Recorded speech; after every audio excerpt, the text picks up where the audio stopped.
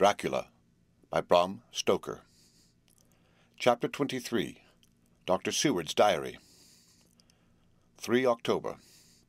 The time seemed terribly long whilst we were waiting for the coming of Godalming and Quincey Morris.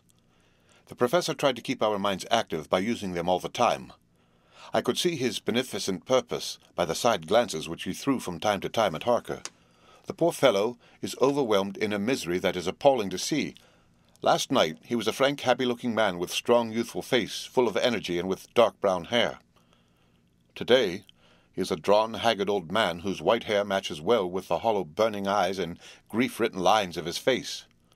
His energy is still intact. In fact, he is like a living flame. This may yet be his salvation, for if all go well it will tide him over the despairing period. He will then, in a kind of way, wake again to the realities of life. Poor fellow! I thought my own trouble was bad enough, but his... The professor knows this well enough, and is doing his best to keep his mind active. What he has been saying was, under the circumstances, of absorbing interest.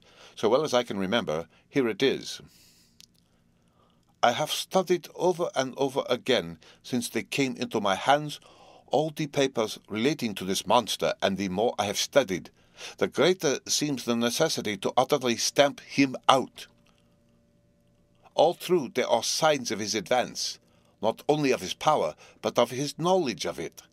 As I learned from the researches of my friend Arminius of Budapest, he was in life a most wonderful man, soldier, statesman, and alchemist, which latter was the highest development of the science knowledge of his time. He had a mighty brain, a learning beyond compare, and a heart that knew no fear and no remorse. He dared even to attend the Scholomance, and there was no branch of knowledge of his time that he did not essay. Well in him the brain power survived the physical death, though it would seem that memory was not all complete. In some faculties of mind he has been and is only a child, but he is growing, and some things that were childish at the first are now of man's stature. He is experimenting and doing it well, and if it had not been that we had crossed his path, he may be yet, if we fail, the father or furtherer of a new order of beings whose road must lead through death, not life. Harker groaned and said, "And this is all arrayed against my darling. But how is he experimenting? The knowledge may help us to defeat him." "He has all along, since his coming, been trying his power, slowly but surely. That big child brain of his is working. Well, for us, it is as yet a child brain, for had he dared at the first to attempt certain things, he would long ago have been beyond our power. However, he means to succeed, and the man who has centuries before him can afford to wait and to go slow. Fastine lenti may well be his motto." "I fail to understand," said Harker wearily. "Oh, do be more plain to me. Perhaps grief and trouble are dulling my brain." The professor laid his hand tenderly on his shoulder as he spoke. "Ah, my child, I will be plain. Do you not see how, of late, this monster has been creeping into knowledge experimentally? How he has been making use of the zoophagous patient to effect his entry into friend John's home? For your vampire, though in all afterward he can come when and how he will, must at the first make entry only when asked thereto by an inmate. But these are not his most important experiments. Do we not see how, at the first, all these so great boxes were moved by others? He knew not then, but that must be so. But all the time, that so great child brain of his was growing, and he began to consider whether he might not himself move the box. So he began to help, and then, when he found that this be all right, he tried to move them all alone. And so he progressed, and he scattered these graves of him, and none but he know where they are hidden. He may have intend to bury them deep in the ground, so that only he use them in the night, or at such time as he can change his form, they do him equal well, and none may know these are his hiding place. But, my child, do not despair. This knowledge came to him just too late. Already all of his lairs but one be sterilized as for him, and before the sunset this shall be so. Then he have no place where he can move and hide. I delayed this morning so that we might be sure. Is there not more at stake for us than for him?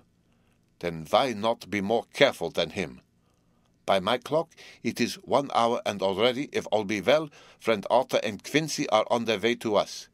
Today is our day, and we must go sure, if slow, and lose no chance. See, there are 5 of us when those absent ones return. Whilst we were speaking, we were startled by a knock at the hall door. The double postman's knock of the telegraph boy. We all moved out to the hall with one impulse, and Van Helsing, holding up his hands to us to keep silence, stepped to the door and opened it. The boy handed in a dispatch. The professor closed the door, and after looking at the direction, opened it and read aloud. Look out for D. He has just now, 12:45, come from Carfax hurriedly and hastened towards the south. He seems to be going the round and may want to see you. Mina. There was a pause broken by Jonathan Harker's voice. Now God be thanked. We shall soon meet. Van Helsing turned to him quickly and said, God will act in his own way and time. Do not fear, and do not rejoice as yet, for what we wish at the moment may be our undoings. I care for nothing now, he answered hotly, except to wipe out this brute from the face of creation. I would sell my soul to do it. Och, hush, hush, my child, said Van Helsing. God does not purchase souls in this wise, and the devil, though he may purchase, does not keep faith. But God is merciful and just, and knows your pain and your devotion to that dear Madam Mina. Think you how her pain would be doubled did she but hear your wild words. Do not fear any of us. We are all devoted to this cause, and today shall see the end. The time is coming for action. Today this vampire is limited to the powers of man, and till sunset he may not change. It will take him time to arrive here. See, it is 20 minutes past 1, and there are yet some times before he can hither come, be he ever so quick. What we must hope for is that my Lord Arthur and Quincy arrive first. About half an hour after we had received Mrs. Harker's telegram, there came a quiet, resolute knock at the hall door. It was just an ordinary knock, such as is given hourly by thousands of gentlemen, but it made the professor's heart and mine beat loudly. We looked at each other, and together moved out into the hall. We each held ready to use our various armaments, the spiritual in the left hand, the mortal in the right. Van Helsing pulled back the latch, and holding the door half open, stood back, having both hands ready for action. The gladness of our hearts must have shone upon our faces when on the step, close to the door, we saw Lord Godalming and Quincy Morris. They came quickly in and closed the door behind them, the former saying as they moved along the hall, "It is all right. We found both places, 6 boxes in each, and we destroyed them all." "Destroyed?" asked the professor. "For him." We were silent for a moment, and then Quincy said, "There's nothing to do but to wait here. If, however, he doesn't turn up by 5 o'clock, we must start off, for it won't do to leave Mrs. Harker alone after sunset." "He will be here before long now," said Van Helsing, who had been consulting his pocket-book. "Nota bene, in Madame's telegram he went south from Carfax. That means he went to cross the river, and he could only do so at slack of tide, which should be something before 1 o'clock. That he went south has a meaning for us. He is as yet only suspicious, and he went from Carfax first to the place where he would suspect interference least. You must have been at Bermondsey only a short time before him. That he is not here already shows that he went to Mile End next.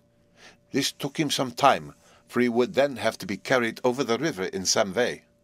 Believe me, my friends, we shall not have long to wait now. We should have ready some plan of attack, so that we may throw away no chance. Hush! There is no time now. Have all your arms. Be ready." He held up a warning hand as he spoke, for we all could hear a key softly inserted in the lock of the hall door. I could not but admire, even at such a moment, the way in which a dominant spirit asserted itself. In all our hunting parties and adventures in different parts of the world, Quincy Morris had always been the one to arrange the plan of action, and Arthur and I had been accustomed to obey him implicitly. Now the old habit seemed to be renewed instinctively. With a swift glance around the room, he at once laid out our plan of attack, and without speaking a word, with a gesture placed us each in position. Van Helsing, Harker, and I were just behind the door, so that, when it was opened, the professor could guard it, whilst we two stepped between the incomer and the door. Godalming behind, and Quincy in front, stood just out of sight, ready to move in front of the window. We waited in a suspense that made the seconds pass with nightmare slowness. The slow, careful steps came along the hall. The Count was evidently prepared for some surprise, at least he feared it. Suddenly, with a single bound, he leaped into the room, winning a way past us before any of us could raise a hand to stay him. There was something so panther-like in the movement, something so unhuman, that it seemed to sober us all from the shock of his coming. The first to act was Harker, who with a quick movement threw himself before the door leading into the room in front of the house. As the Count saw us, a horrible sort of snarl passed over his face, showing the eye-teeth long and pointed. But the evil smile as quickly passed into a cold stare of lion-like disdain. His expression again changed, as with a single impulse we all advanced upon him. It was a pity that we had not some better organized plan of attack, for even at the moment I wondered what we were going to do. I did not myself know whether our lethal weapons would avail us anything. Harker evidently meant to try the matter, for he had ready his great cookery knife, and made a fierce and sudden cut at him. The blow was a powerful one. Only the diabolical quickness of the Count's leap back saved him. A second less, and the trenchant blade had shorn through his coat, making a wide gap whence a bundle of banknotes and a stream of gold fell out. The expression of the Count's face was so hellish that for a moment I feared for Harker, though I saw him throw the terrible knife aloft again for another stroke. Instinctively I moved forward with a protective impulse, holding the crucifix and wafer in my left hand. I felt a mighty power fly along my arm, and it was without surprise that I saw the monster cower back before a similar movement made spontaneously by each one of us. It would be impossible to describe the expression of hate and baffled malignity, of anger and hellish rage which came over the Count's face. His waxen hue became greenish-yellow by the contrast of his burning eyes, and the red scar on the forehead showed on the pallid skin like a palpitating wound. The next instant, with a sinuous dive, he swept under Harker's arm ere his blow could fall, and grasping a handful of the money from the floor, dashed across the room, threw himself at the window. Amid the crash and glitter of the falling glass, he tumbled into the flagged area below. Through the sound of the shivering glass I could hear the ching of the gold as some of the sovereigns fell on the flagging. We ran over and saw him sprint unhurt from the ground. He, rushing up the steps, crossed the flagged yard and pushed open the stable door. There he turned and spoke to us. "You think to baffle me with your pale faces all in a row like sheep in a butcher's. You shall be sorry yet, each one of you. You think you have left me without a place to rest, but I have more. My revenge is just begun. I spread it over centuries, and time is on my side. Your girls that you all love are mine already, and through them you and others shall yet be mine, my creatures, to do my bidding, and to be my jackals when I want to feed. Ha!" With a contemptuous sneer, he passed quickly through the door, and we heard the rusty bolt creak as he fastened it behind him. A door beyond opened and shut. The first of us to speak was the Professor. Realizing the difficulty of following him through the stable, we moved toward the hall. "We have learnt something, much. Notwithstanding his brave words, he fears us. He fears time, he fears want. For if not, why he hurries so? His very tone betray him, or my ears deceive. Why take that money? You, follow quick. You are hunters of the wild beast, and understand it so. For me, I make sure that nothing here may be of use to him, if so that he returns." As he spoke, he put the money remaining in his pocket, took the title deeds in the bundle as Harker had left them, and swept the remaining things into the open fireplace, where he set fire to them with a match. Godalming and Morris had rushed out into the yard, and Harker had lowered himself through the window to follow the Count. He had, however, bolted the stable door, and by the time they had forced it open there was no sign of him. Van Helsing and I tried to make inquiry at the back of the house, but the mews was deserted, and no one had seen him depart. It was now late in the afternoon, and sunset was not far off. We had to recognize that our game was up. With heavy hearts we agreed with the Professor when he said, "Let us go back to Madam Mina. Poor, poor dear Madam Mina. All we can do just now is done, and we can there at least protect her. But we need not despair. There is but one more earth box, and we must try to find it. When that is done, all may yet be well." I could see that he spoke as bravely as he could to comfort Harker.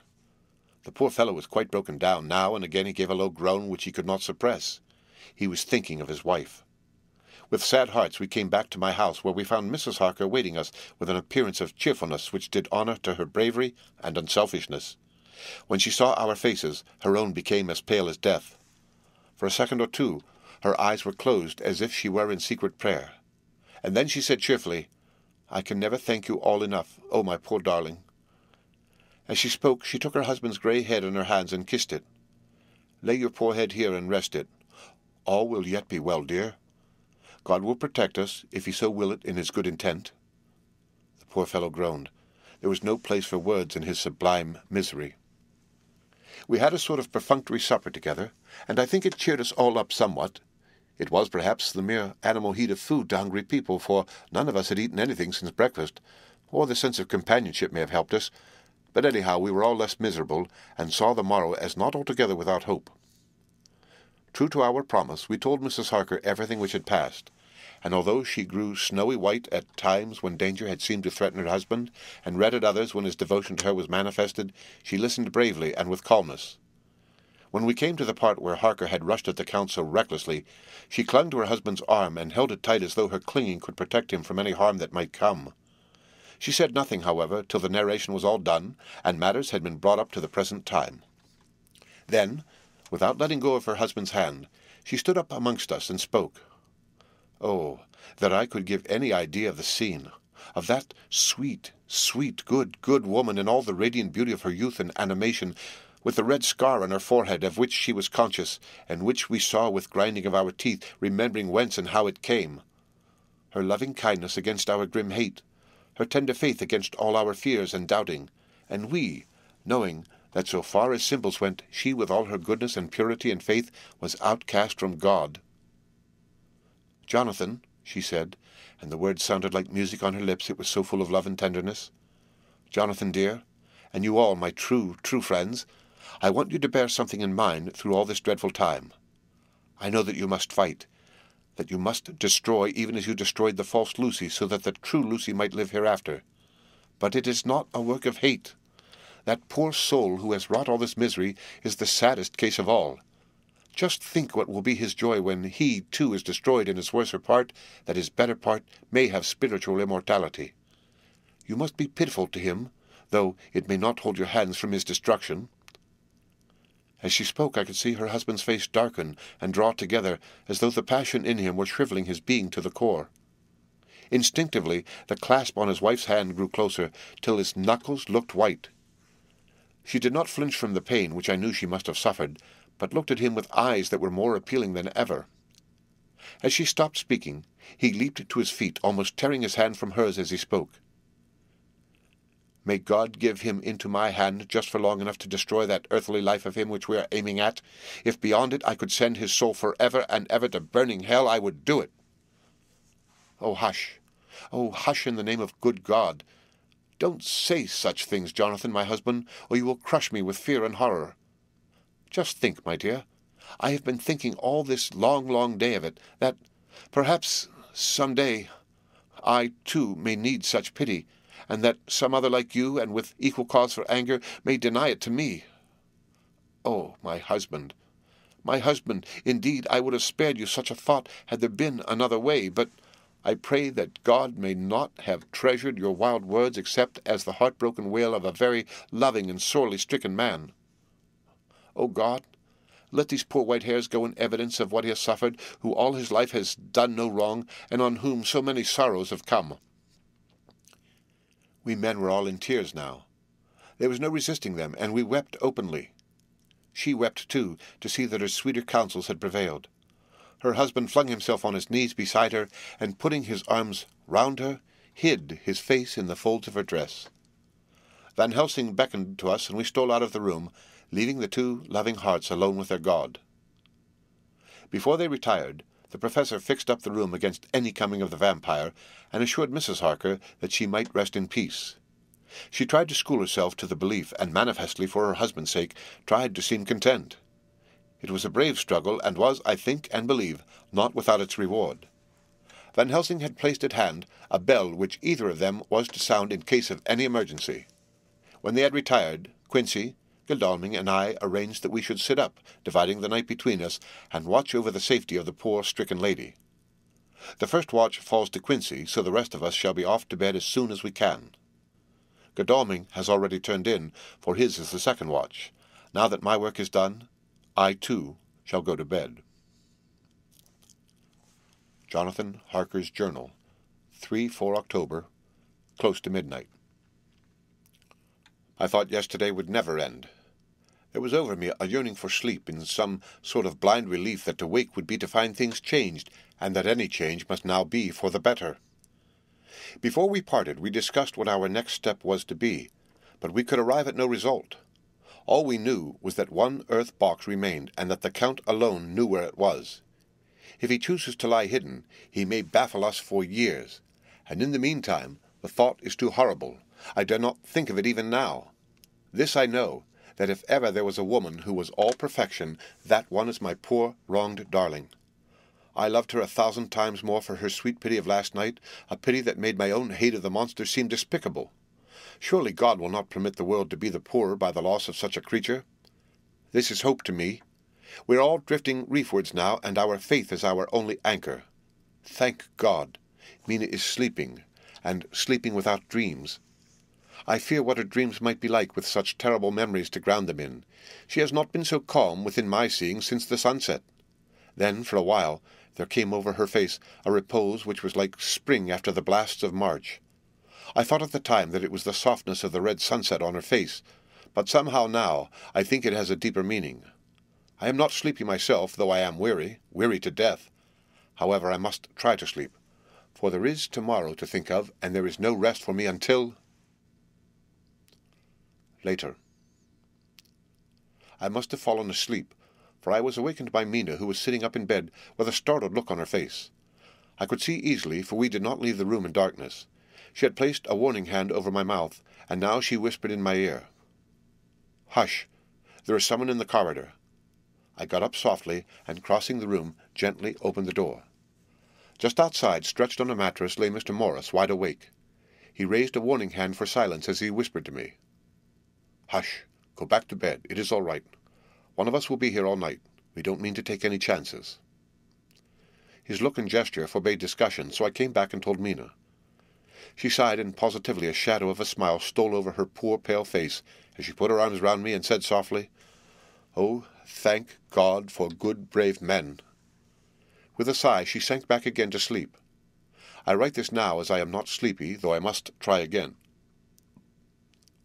4 October, morning. Once again during the night I was wakened by Mina. This time we had all had a good sleep, for the grey of the coming dawn was making the windows into sharp oblongs, and the gas flame was like a speck rather than a disk of light. She said to me hurriedly, "Go, call the professor. I want to see him at once." "Why?" I asked. "I have an idea. I suppose it must have come in the night and matured without my knowing it. He must hypnotize me before the dawn, and then I shall be able to speak. Go quick, dearest. The time is getting close." I went to the door. Dr. Seward was resting on the mattress, and seeing me he sprang to his feet. "Is anything wrong?" he asked in alarm.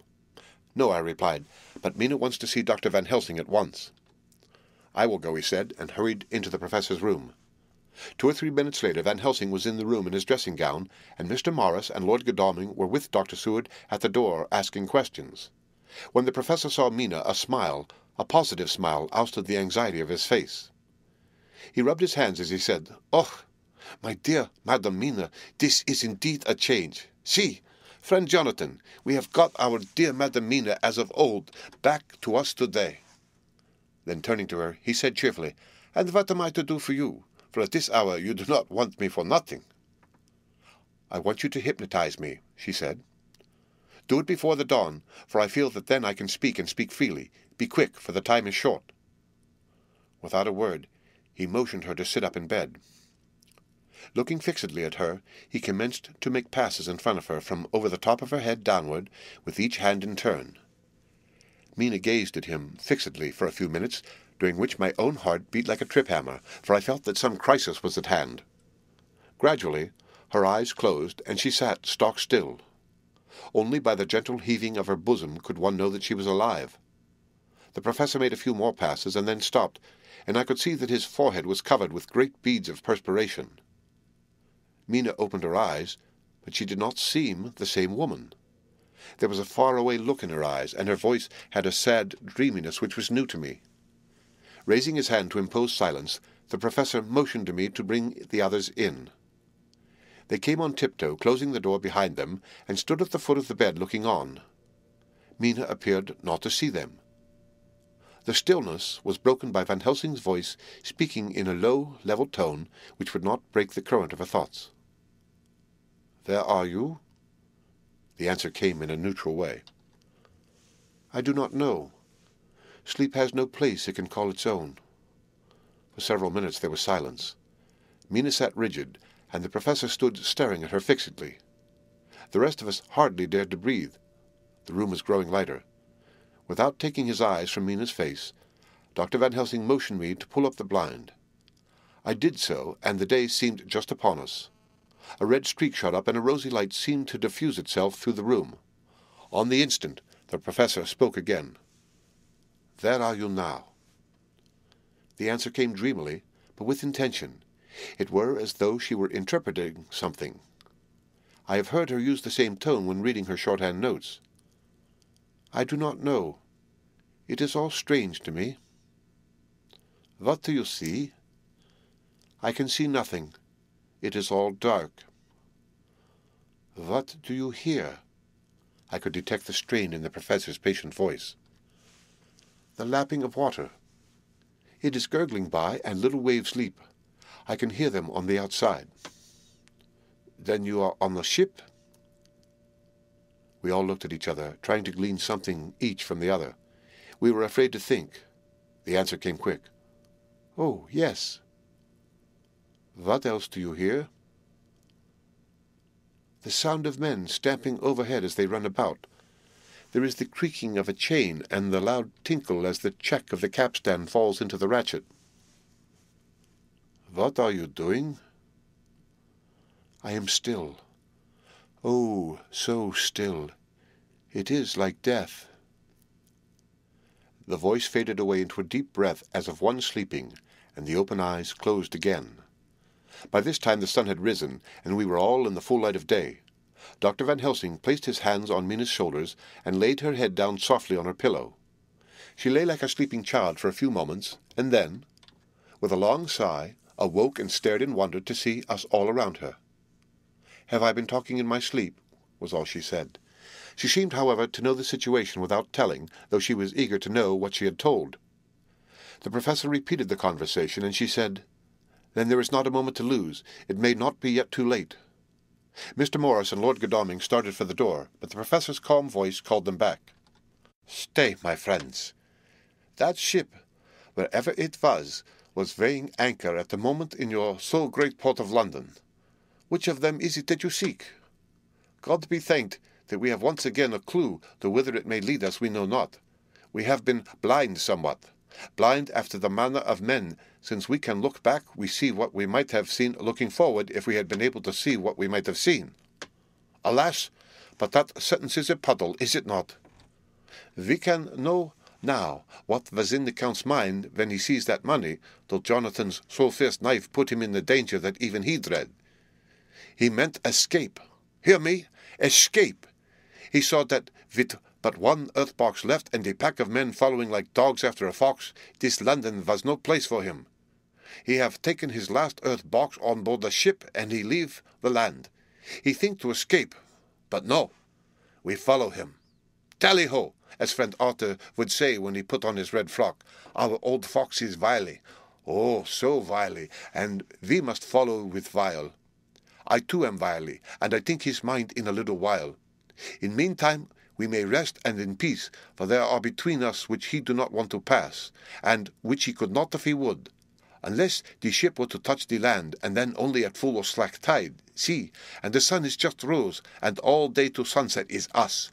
Let us take bath and dress and have breakfast which we all need, and which we can eat comfortably, since he be not in the same land with us." Mina looked at him appealingly as she asked, "But why need we seek him further when he has gone away from us?" He took her hand and patted it as he replied, "Ask me nothing as yet. When we have breakfast, then I answer all questions." He would say no more, and we separated to dress. After breakfast, Mina repeated her question. He looked at her gravely for a minute, and then said sorrowfully, "Because, my dear, dear Madam Mina, now, more than ever, we must find him, even if we have to follow him to the jaws of hell." She grew paler as she asked faintly, "Why?" "Because," he answered solemnly. "He can live for centuries, and you are but mortal woman. Time is now to be dreaded, since once he put that mark upon your throat." I was just in time to catch her as she fell forward in a faint. The end of Chapter 23. Dracula, by Bram Stoker. Chapter 24. Dr. Seward's phonograph diary, spoken by Van Helsing. This to Jonathan Harker. You ought to stay with your dear Madam Mina. We shall go to make our search, if I can call it so, for it is not search, but knowing, and we seek confirmation only. But do you stay and take care of her today. This is your best and most holiest office. This day nothing can find him here. Let me tell you that so you will know what we four know already, for I have tell them. He, our enemy, have gone away. He have gone back to his castle in Transylvania. I know it so well as if a great hand of fire wrote it on the wall. He have prepared for this in some way, and that last earth box was ready to ship somewheres. For this he took the money. For this he hurry at the last, lest we catch him before the sun go down. It was his last hope, save that he might hide in the tomb, that he think poor Miss Lucy, being as he thought like him, keep open to him. But there was not of time. When that fail, he make straight for his last resource, his last earthwork, I might say, did I wish double entente. He is clever. Oh, so clever. He know that his game here was finish, and so he decide he go back home. He find a ship going by the route he came, and he go in it. We go off now to find what ship and whither bound. When we have discovered that, we come back and tell you all. Then we will comfort you and poor Madam Mina with new hope. For it will be hope, when you think it over, that all is not lost. This very creature that we pursue, he take hundreds of years to get so far as London. And yet, in one day, when we know of the disposal of him, we drive him out. He is finite, though he is powerful to do much harm and suffers not as we do. But we are strong each in our purpose, and we are all more strong together. Take heart afresh, dear husband of Madam Mina. This battle is but begun, and in the end we shall win. So sure as that God sits on high to watch over his children.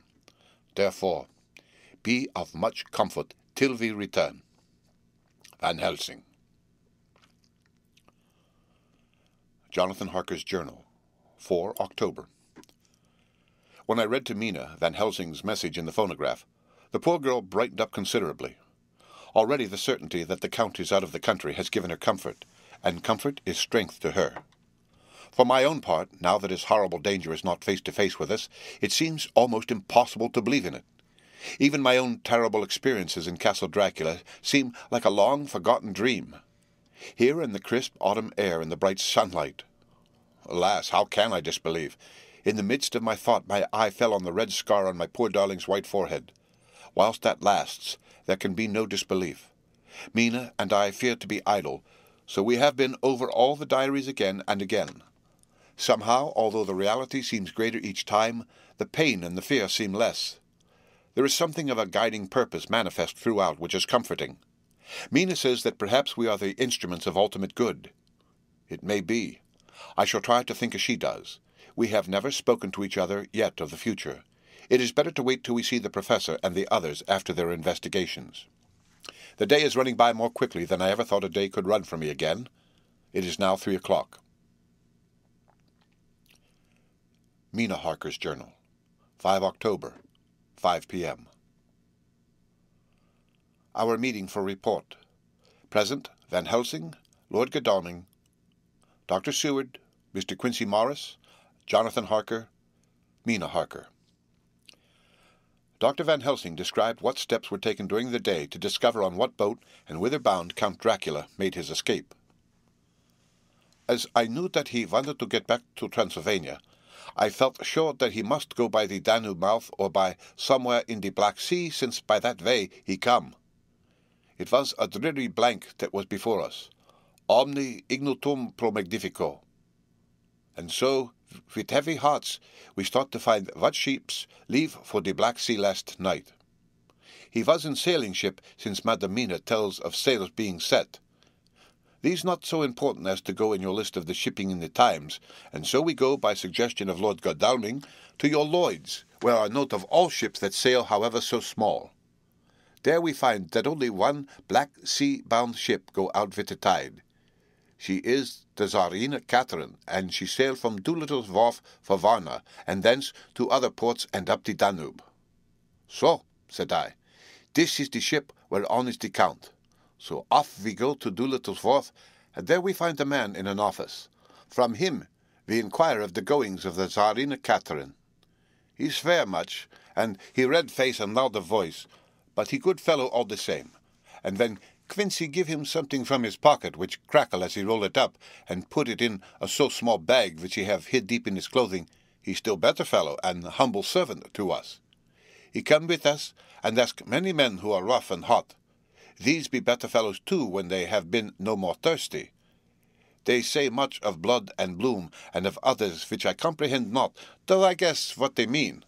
But nevertheless, they tell us all things which we want to know. They make known to us among them how last afternoon, at about 5 o'clock, comes a man so hurry, a tall man, thin and pale, with high nose and teeth so white and eyes that seem to be burning, that he be all in black, except that he have a hat of straw which suit not him all the time, that he scatter his money in making quick inquiry as to what ship sails for the Black Sea and for where.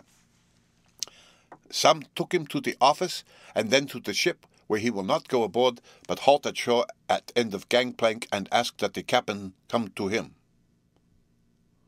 The captain come, when told that he will be pay well, and though he swear much at the first, he agree to term. Then the tin man go, and someone tell him where horse and cart can be hired. He go there, and soon he come again, himself driving cart on which a great box. This he himself lift down, though it takes several to put it on truck for ship. He give much talk to captain as to how and where his box is to be placed. But the captain like it not, and swear at him in many tongues, and tell him that if he like, he can come and see where it shall be. But he say no, that he come not yet, for that he have much to do. Whereupon the captain tell him that he had better be quick with blood, for that his ship will leave the place of blood before the turn of the tide with blood. Then the tin man smile and say that of course he must go when he think fit, but he will be surprised if he go quite so soon. The captain swear again, polyglot, and the tin man make him bow and thank him, and say that he will so far intrude on his kindness as to come aboard before the sailing. Final, the captain, more red than ever, and in more tongues, tell him that he doesn't want no Frenchman with bloom upon them, and also with blood in his ship, with blood on her also. And so after asking where he might purchase ship forms, he departed.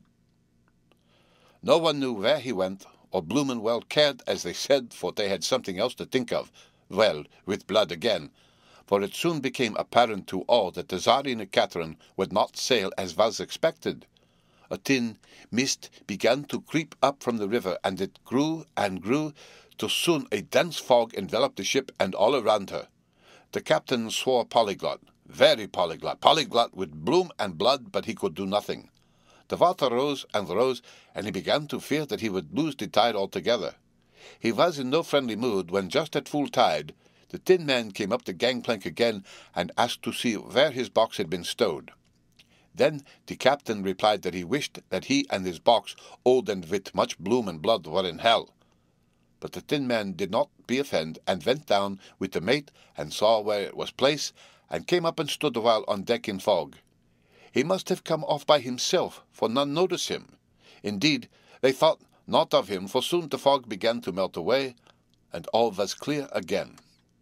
My friends of the thirst and the language that was of bloom and blood laughed as they told how the captain's swears exceeded even his usual polyglot, and was more than ever full of picturesque when, on questioning other mariners who were on movement up and down the river that hour, he found that few of them had seen any fog at all, except where it lay round the wharf. However, the ship went out on the ebb tide, and was doubtless by morning far down the river mouth. She was then, when they told us, well out to sea. And so, my dear Madam Mina, it is that we have to rest for a time, for our enemy is on the sea with the fog at his command, on his way to the Danube mouth. To sail a ship takes time, go she never so quick, and when we start to go on land more quick, and we meet him there. Our best hope is to come on him when in the box between sunrise and sunset, for then he can make no struggle, and we may deal with him as we should. There are days for us in which we can make ready our plan. We know all about where he go, for we have seen the owner of the ship, who have shown us invoices and all papers that can be. The box we seek is to be landed in Varna, and to be given to an agent, one Ristix, who will there present his credentials. And so our merchant friend will have done his part. When he asks if there can be any wrong, for that so he can telegraph and have inquiry made at Varna, we say no, for what is to be done is not for police or the customs. It must be done by us alone and in our own way. When Dr. Van Helsing had done speaking, I asked him if he was certain that the Count had remained on board the ship. He replied, "We have the best evidence proof of that, your own evidence, when in the hypnotic trance this morning." I asked him again if it were really necessary that they should pursue the Count, for I dread Jonathan leaving me, and I know that he would surely go if the others went. He answered in growing passion, at first quietly. As he went on, however, he grew more angry and more forceful, till in the end we could not but see wherein was at least some of that personal dominance which made him so long a master amongst men. Yes, it is necessary, necessary, necessary, for your seeking the first, and then for the sake of humanity. This monster has done much harm already in the narrow scope where he finds himself, and in the short time when as yet he was only as a body groping his so small measure in darkness and not knowing. All this I have told these others.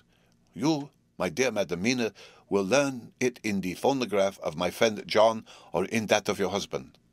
I have told them how the measure of leaving his own barren land, the barren of peoples, and coming to a new land where life of man teems till they are like the multitude of standing corn, was the work of centuries.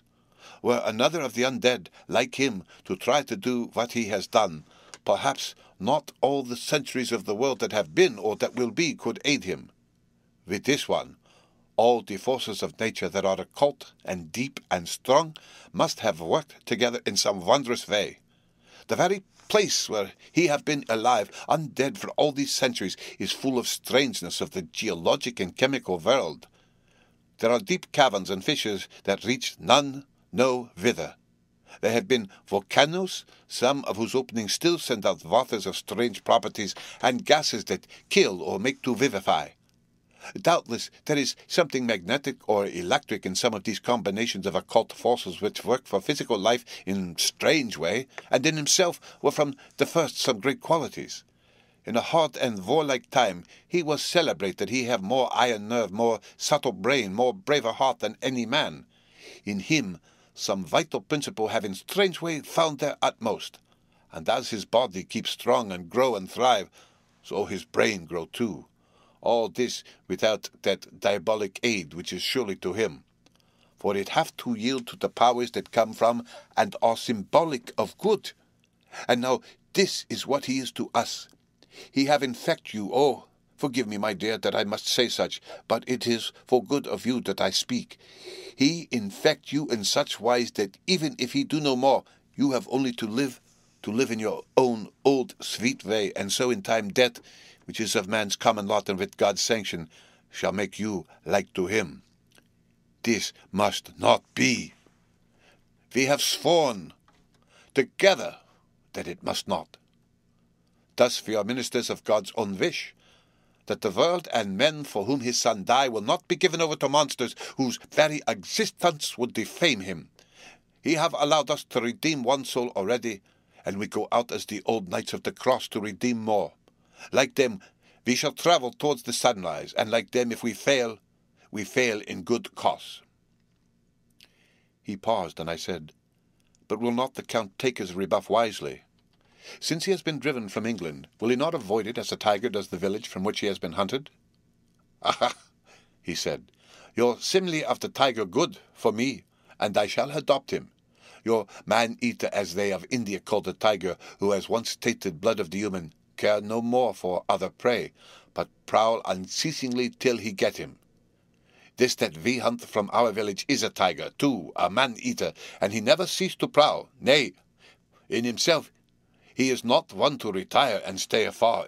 In his life, his living life, he go over the Turkey frontier and attack his enemy on his own ground. He be beaten back, but did he stay? No. He come again, and again, and again. Look at his persistence and endurance. With the child brain that was to him, he have long since conceived the idea of coming to great city. What does he do?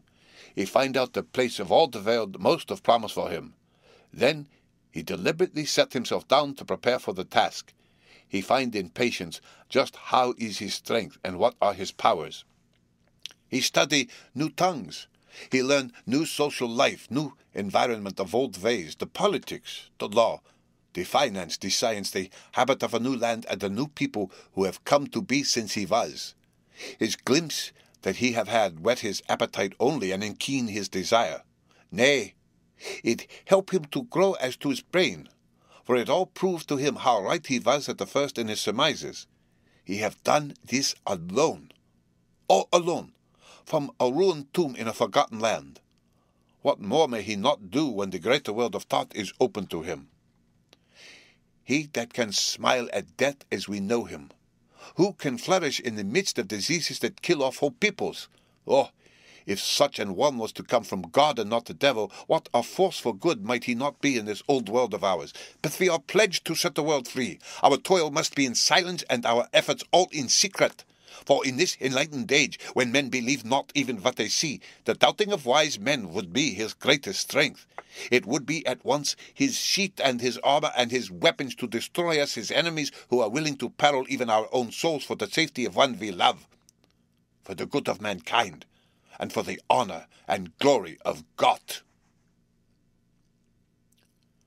After a general discussion, it was determined that for tonight nothing be definitely settled, that we should all sleep on the facts and try to think out the proper conclusions. Tomorrow at breakfast we ought to meet again, and after making our conclusions known to one another, we shall decide on some definite cause of action. I feel a wonderful peace and rest tonight. It is as if some haunting presence were removed from me. Perhaps... My surmise was not finished, could not be, for I caught sight in the mirror of the red mark upon my forehead, and I knew that I was still unclean. Dr. Seward's Diary, 5 October. We all arose early, and I think that sleep did much for each and all of us.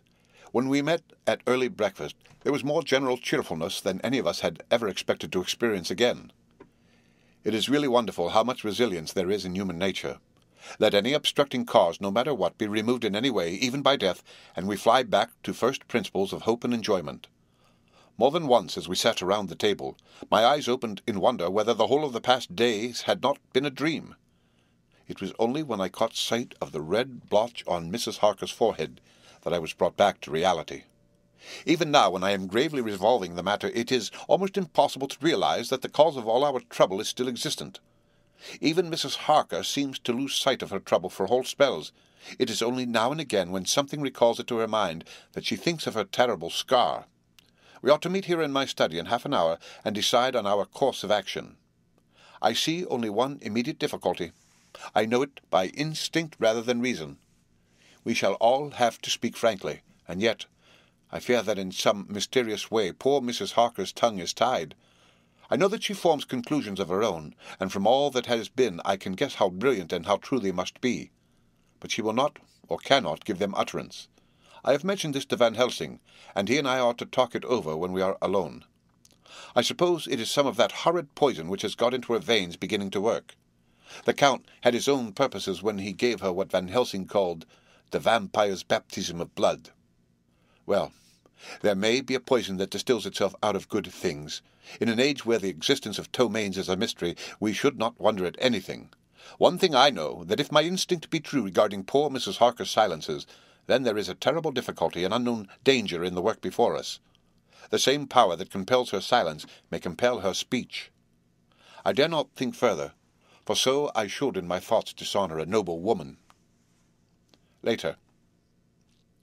When the professor came in, we talked over the state of things. I could see that he had something on his mind which he wanted to say, but felt some hesitancy about broaching the subject. After beating about the bush a little, he said, "Friend John, There is something that you and I must talk of alone. Just at the first, at any rate.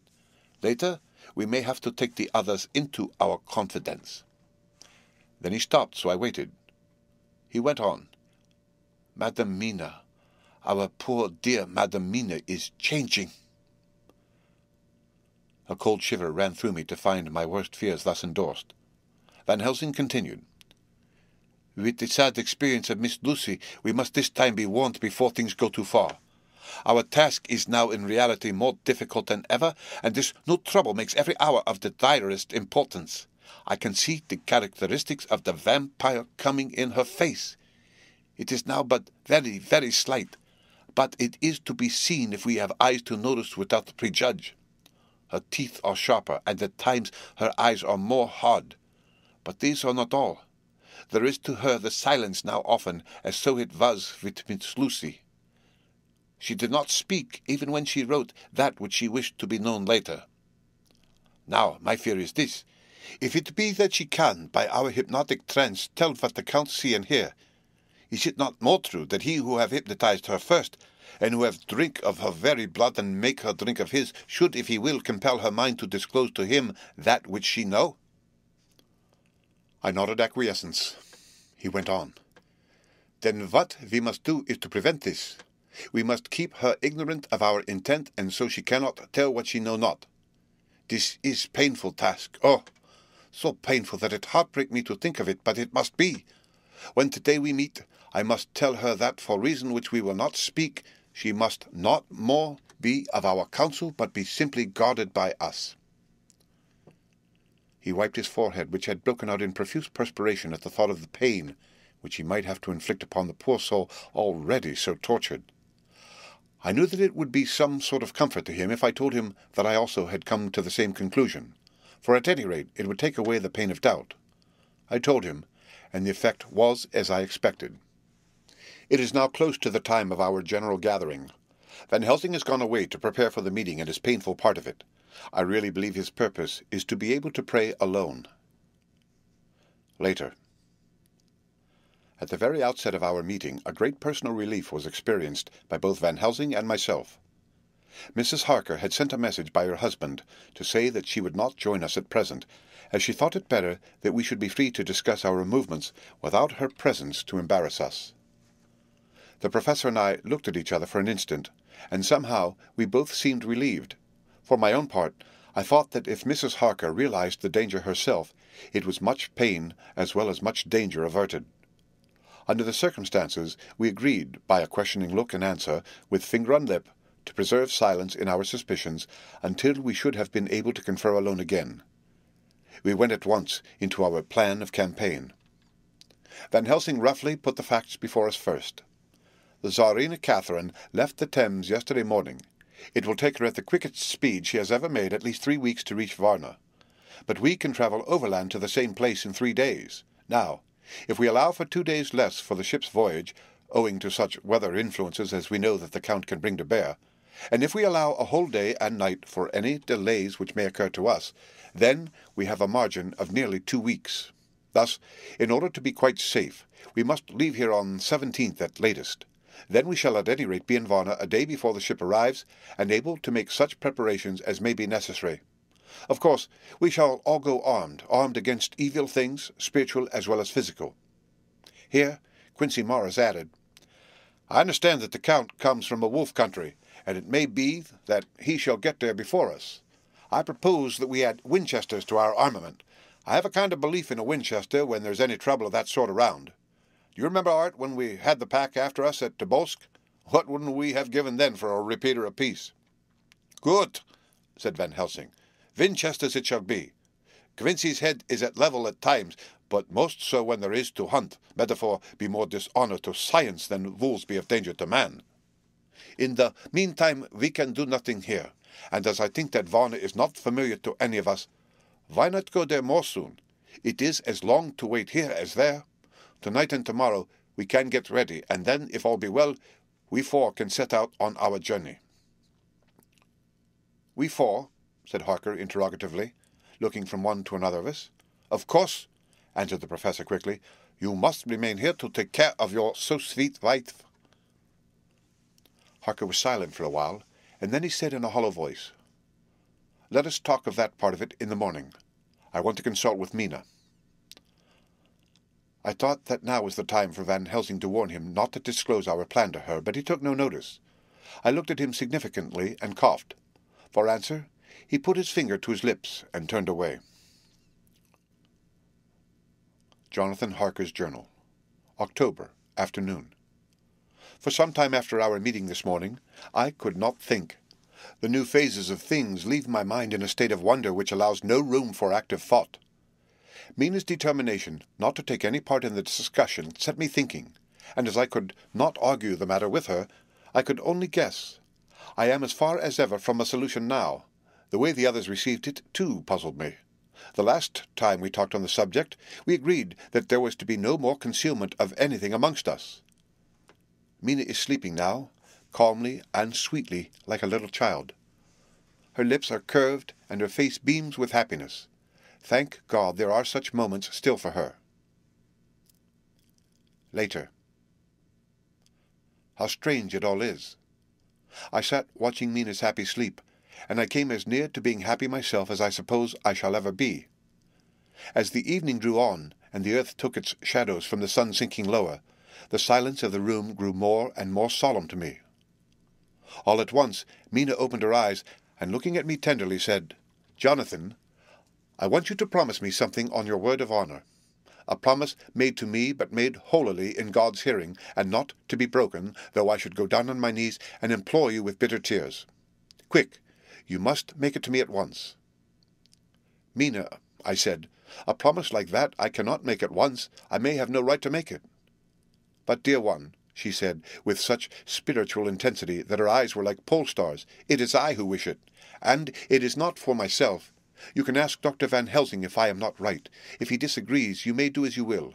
Nay, more, if you all agree, later you are absolved from the promise." "I promise," I said, and for a moment she looked supremely happy, though to me all happiness for her was denied by the red scar on her forehead. She said, "Promise me that you will not tell me anything of the plans formed for the campaign against the Count, not by word, or inference, or implication, not at any time whilst this remains to me." And she solemnly pointed to the scar. I saw that she was in earnest, and said solemnly, "I promise," and as I said it, I felt that from that instant a door had been shut between us. Later. Midnight. Mina has been bright and cheerful all the evening, so much so that all the rest seemed to take courage, as if infected somewhat with her gaiety. As a result, even I myself felt as if the pall of gloom which weighs us down were somewhat lifted. We all retired early. Mina is now sleeping like a little child. It is wonderful that her faculty of sleep remains to her in the midst of her terrible trouble. Thank God for it, for then at least she can forget her care. Perhaps her example may affect me as her gaiety did tonight. I shall try it. Oh, for a dreamless sleep. 6 October, morning. Another surprise. Mina woke me early, about the same time as yesterday, and asked me to bring Dr. Van Helsing. I thought that it was another occasion for hypnotism, and without question went for the professor. He had evidently expected some such call, for I found him dressed in his room. His door was ajar, so that he could hear the opening of the door of our room. He came at once. As he passed into the room, he asked Mina if the others might come too. "No," she said quite simply, "it will not be necessary. You can tell them just as well. I must go with you on your journey." Dr. Van Helsing was as startled as I was. After a moment's pause he asked, "But why?" "You must take me with you. I am safer with you, and you shall be safer too." "But why, dear Madam Mina? You know that your safety is our solemnest duty. We go into danger to which you are or may be more liable than any of us from circumstances, things that have been." He paused, embarrassed. As she replied, she raised her finger and pointed to her forehead. "I know. That is why I must go. I can tell you now, whilst the sun is coming up. I may not be able again. I know that when the Count wills me, I must go. I know that if he tells me to come in secret, I must by wile, by any device to hoodwink even Jonathan." God saw the look that she turned on me as she spoke, and if there be indeed a recording angel, that look is noted to her everlasting honour. I could only clasp her hand. I could not speak. My emotion was too great for even the relief of tears. She went on. You men are brave and strong. You are strong in your numbers, for you can defy that which would break down the human endurance of one who has to guard alone. Besides, I may be of service, since you can hypnotize me, and so learn that which even I myself do not know. Dr. Van Helsing said gravely, Madam Mina, you are, as always, most wise. You shall come with us, and together we shall do that which we can go forth to achieve. When he had spoken, Mina's long spell of silence made me look at her. She had fallen back on her pillow asleep. She did not even wake when I had pulled up the blind and let in the sunlight which flooded the room. Van Helsing motioned to me to come with him quietly. We went to his room, and within a minute Lord Godalming, Dr. Seward, and Mr. Morris were with us also. He told them what Mina had said, and went on. In the morning we shall leave for Varna. We have now to deal with a new factor, Madam Mina. Oh, but her soul is true. It is to her an agony to tell us so much as she has done, but it is most right, and we are warned in time. There must be no chance lost, and in Varna we must be ready to act the instant when that ship arrives. What shall we do exactly? Asked Mr. Morris laconically. The professor paused before replying.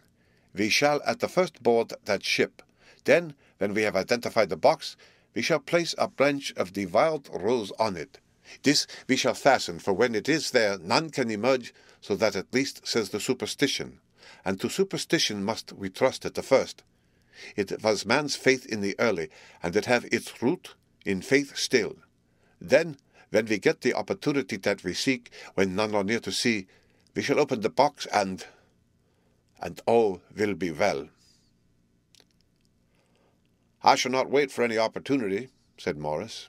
When I see the box, I shall open it and destroy the monster, though there are 1,000 men looking on, and if I am to be wiped out for it the next moment. I grasped his hand instinctively, and found it as firm as a piece of steel. I think he understood my look. I hope he did. Good boy, said Dr. Van Helsing. Brave boy. Quincy is all man. God bless him for it. My child, believe me, none of us shall lag behind or pause from any fear. I do but say what we may do, what we must do. But indeed, we cannot say what we may do. There are so many things which may happen, and their ways and their ends are so various that until the moment we may not say. We shall all be armed in all ways, and when the time for the end has come, our effort shall not be lack. Now let us today put all our affairs in order. Let all things which touch on others dear to us, and who on us depend, be complete. For none of us can tell what or when or how the end may be. As for me, my own affairs are regulate, and as I have nothing else to do, I shall go make arrangements for the travel. I shall have all tickets and so forth for our journey. There was nothing further to be said, and we parted. I shall now settle up all my affairs of earth, and be ready for whatever may come. Later. It is done. My will is made, and all complete. Mina, if she survive, is my sole heir. If it should not be so, then the others who have been so good to us shall have remainder. It is now drawing towards the sunset. Mina's uneasiness calls my attention to it. I am sure that there is something on her mind which the time of exact sunset will reveal. These occasions are becoming harrowing times for us all, for each sunrise and sunset opens up some new danger, some new pain, which, however, may in God's will be means to a good end. I write all these things in the diary, since my darling must not hear them now. But if it may be that she can see them again, they shall be ready. She is calling to me. The end of Chapter 24. Dracula, by Bram Stoker. Chapter 25. Dr. Seward's Diary.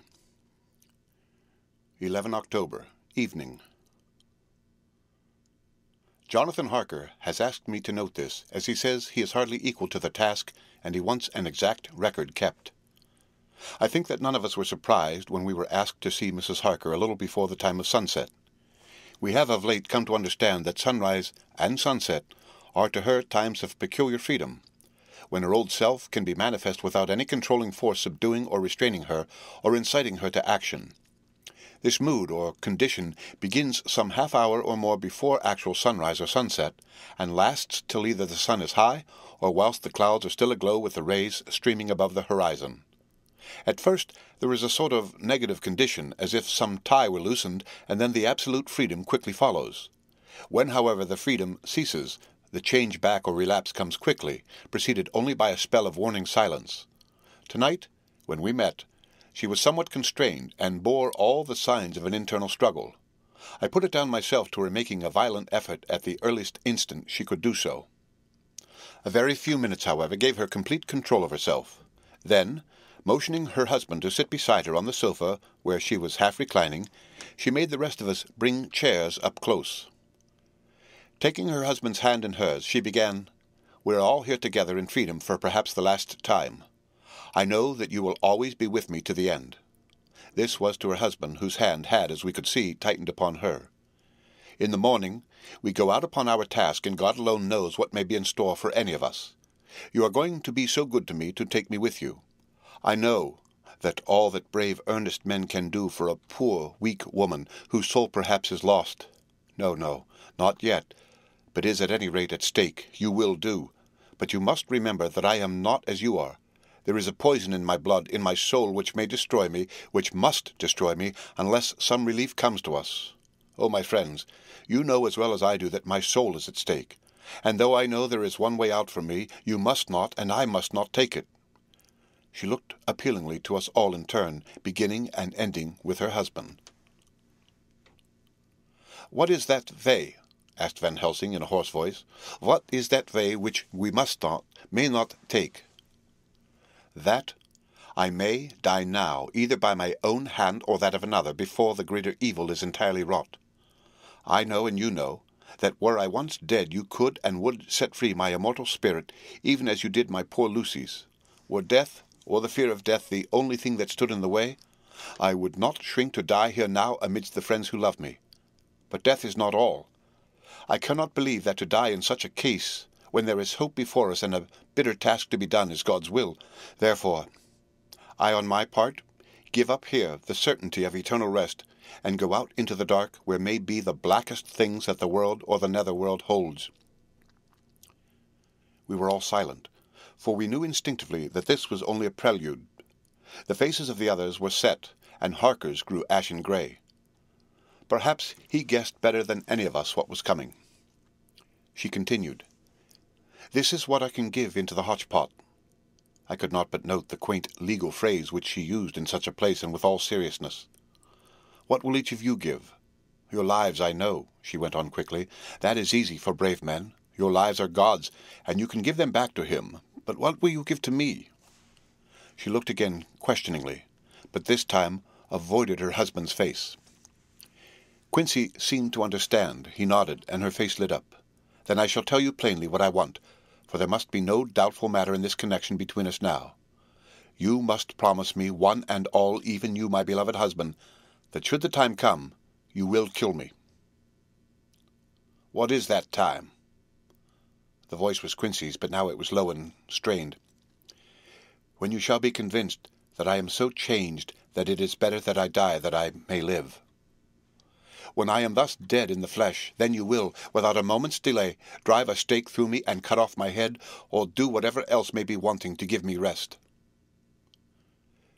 Quincy was the first to rise after the pause. He knelt down before her, and taking her hand in his, said solemnly, "I'm only a rough fellow who hasn't perhaps lived as a man should to win such a distinction. But I swear to you, by all that I hold sacred and dear, that should the time ever come, I shall not flinch from the duty that you have set us. And I promise you, too, that I shall make all certain, for if I am only doubtful, I shall take it that the time has come." "My true friend," was all she could say amid her fast-falling tears, as, bending over, she kissed his hand. "I swear the same, my dear Madam Mina," said Van Helsing. "And I," said Lord Godalming, each of them in turn, kneeling to her to take the oath. I followed myself. Then her husband turned to her wan-eyed and with a greenish pallor which subdued the snowy whiteness of his hair, and asked, "And must I, too, make such a promise, O my wife?" "You too, my dearest," she said, with infinite yearning of pity in her voice and eyes. "You must not shrink. You are nearest and dearest and all the world to me. Our souls are knit into one for all life and all time. Think, dear, that there have been times when brave men have killed their wives and their womenkind to keep them from falling into the hands of the enemy. Their hands did not falter any the more because those that they loved implored them to slay them. It is men's duty towards those women they love in such times of sore trial. And, oh, my dear, if it is to be that I must meet death at any hand, let it be at the hand of him that loves me best. Dr. Van Helsing, I have not forgotten your mercy in poor Lucy's case to him who loved." She stopped with a flying blush, and changed her phrase, "to him who had best right to give her peace. If that time shall come again, I look to you to make it a happy memory of my husband's life that it was his loving hand which set me free from the awful thrall upon me." "Again, I swear," came the professor's resonant voice. Mrs. Harker smiled, positively smiled, as with a sigh of relief she leaned back and said, "And now one word of warning, a warning which you must never forget. The time, if it ever come, may come quickly and unexpectedly, and in such case you must lose no time in using your opportunity. At such a time I myself might be, nay, if the time ever come shall be, leagued with your enemy against you. One more request." She became very solemn as she said this. "It is not vital and necessary like the other, but I want you to do one thing for me if you will." We all acquiesced, but no one spoke. There was no need to speak. "I want you to read the burial service." She was interrupted by a deep groan from her husband. Taking his hand in hers, she held it over her heart, and continued, "You must read it over me some day. Whatever may be the issue of all this fearful state of things, it will be a sweet thought to all or some of us. You, my dearest, will I hope read it, for then it will be in your voice in my memory forever, come what may." "But, oh, my dear one," he pleaded, "death is afar off from you."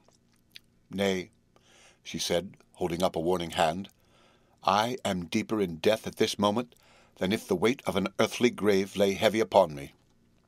"Oh, my wife, must I read it?" he said before he began. "It would comfort me, my husband," was all she said, and he began to read when she had got the book ready. How could anyone tell of that strange scene, its solemnity, its gloom, its sadness, its horror, and withal its sweetness? Even a skeptic, who can see nothing but a travesty of bitter truth in anything holy or emotional, would have been melted to the heart had he seen that little group of loving and devoted friends kneeling round that stricken and sorrowing lady, or hear the tender passion of her husband's voice, as in tones so broken and emotional that often he had to pause, he read the simple and beautiful service from the burial of the dead.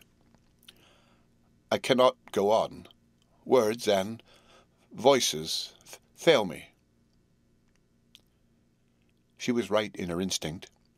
Strange as it was, bizarre as it may hereafter seem even to us who felt its potent influence at the time, it comforted us much, and the silence which showed Mrs. Harker's coming relapse from her freedom of soul did not seem so full of despair to any of us as we had dreaded. Jonathan Harker's Journal, 15 October, Varna. We left Charing Cross on the morning of the 12th, got to Paris the same night, and took the places secured for us in the Orient Express. We travelled night and day, arriving here at about 5 o'clock. Lord Godalming went to the consulate to see if any telegram had arrived for him, whilst the rest of us came on to this hotel, the Odysseus. The journey may have had incidents. I was, however, too eager to get on to care for them. Until the Tsarina Catherine comes into port, there will be no interest for me in anything in the wide world. Thank God! Mina is well, and looks to be getting stronger. Her colour is coming back. She sleeps a great deal. Throughout the journey she slept nearly all the time.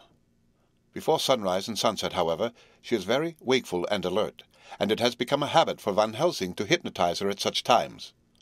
At first some effort was needed, and he had to make many passes, but now she seems to yield at once as if by habit, and scarcely any action is needed. He seems to have power at these particular moments to simply will, and her thoughts obey him.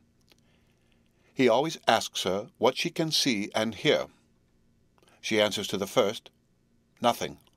All is dark." And to the second, "I can hear the waves lapping against the ship and the water rushing by. Canvas and cordage strain, and masts and yards creak. The wind is high. I can hear it in the shrouds, and the bow throws back the foam."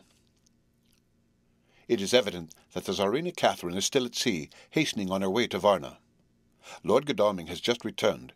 He had 4 telegrams, one each day since we started, and all to the same effect, that the Tsarina Catherine had not been reported to Lloyd's from anywhere.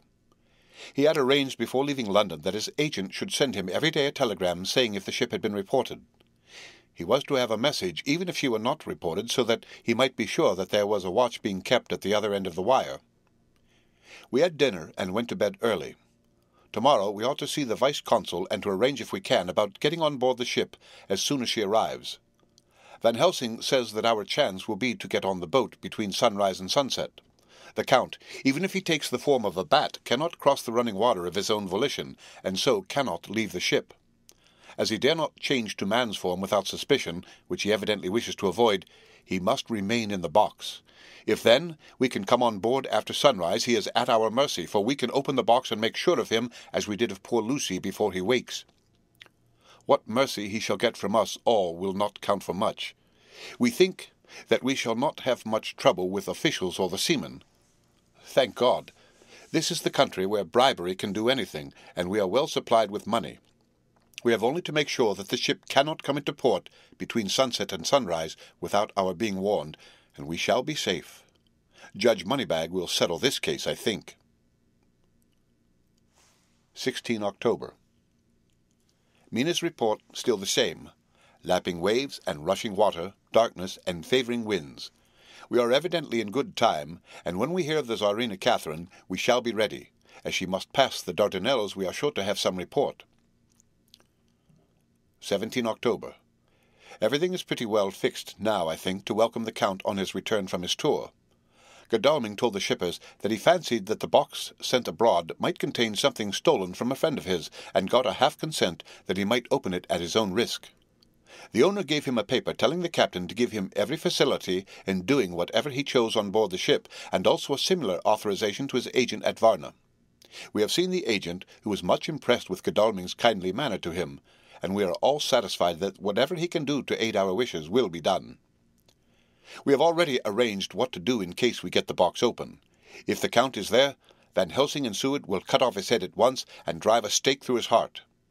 Morris and Godalming and I shall prevent interference, even if we have to use the arms, which we shall have ready. The Professor says that if we can so treat the Count's body, it will soon after fall into dust. In such case there would be no evidence against us, in case any suspicion of murder were aroused. But even if it were not, we should stand or fall by our act, and perhaps some day this very script may be evidence to come between some of us and a rope. For myself, I should take the chance only too thankfully if it were to come. We mean to leave no stone unturned to carry out our intent. We have arranged with certain officials that the instant the Tsarina Catherine is seen, we ought to be informed by a special messenger.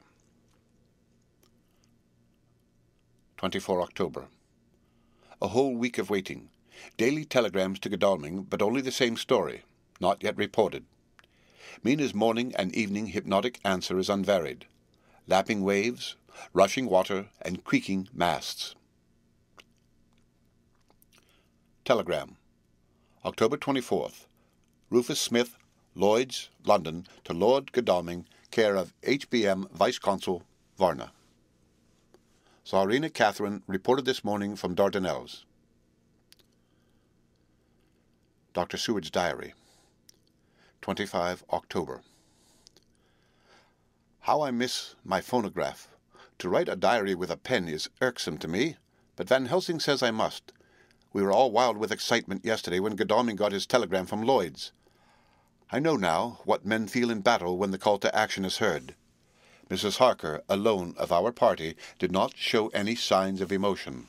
After all, it is not strange that she did not, for we took special care not to let her know anything about it, and we all tried not to show any excitement when we were in her presence.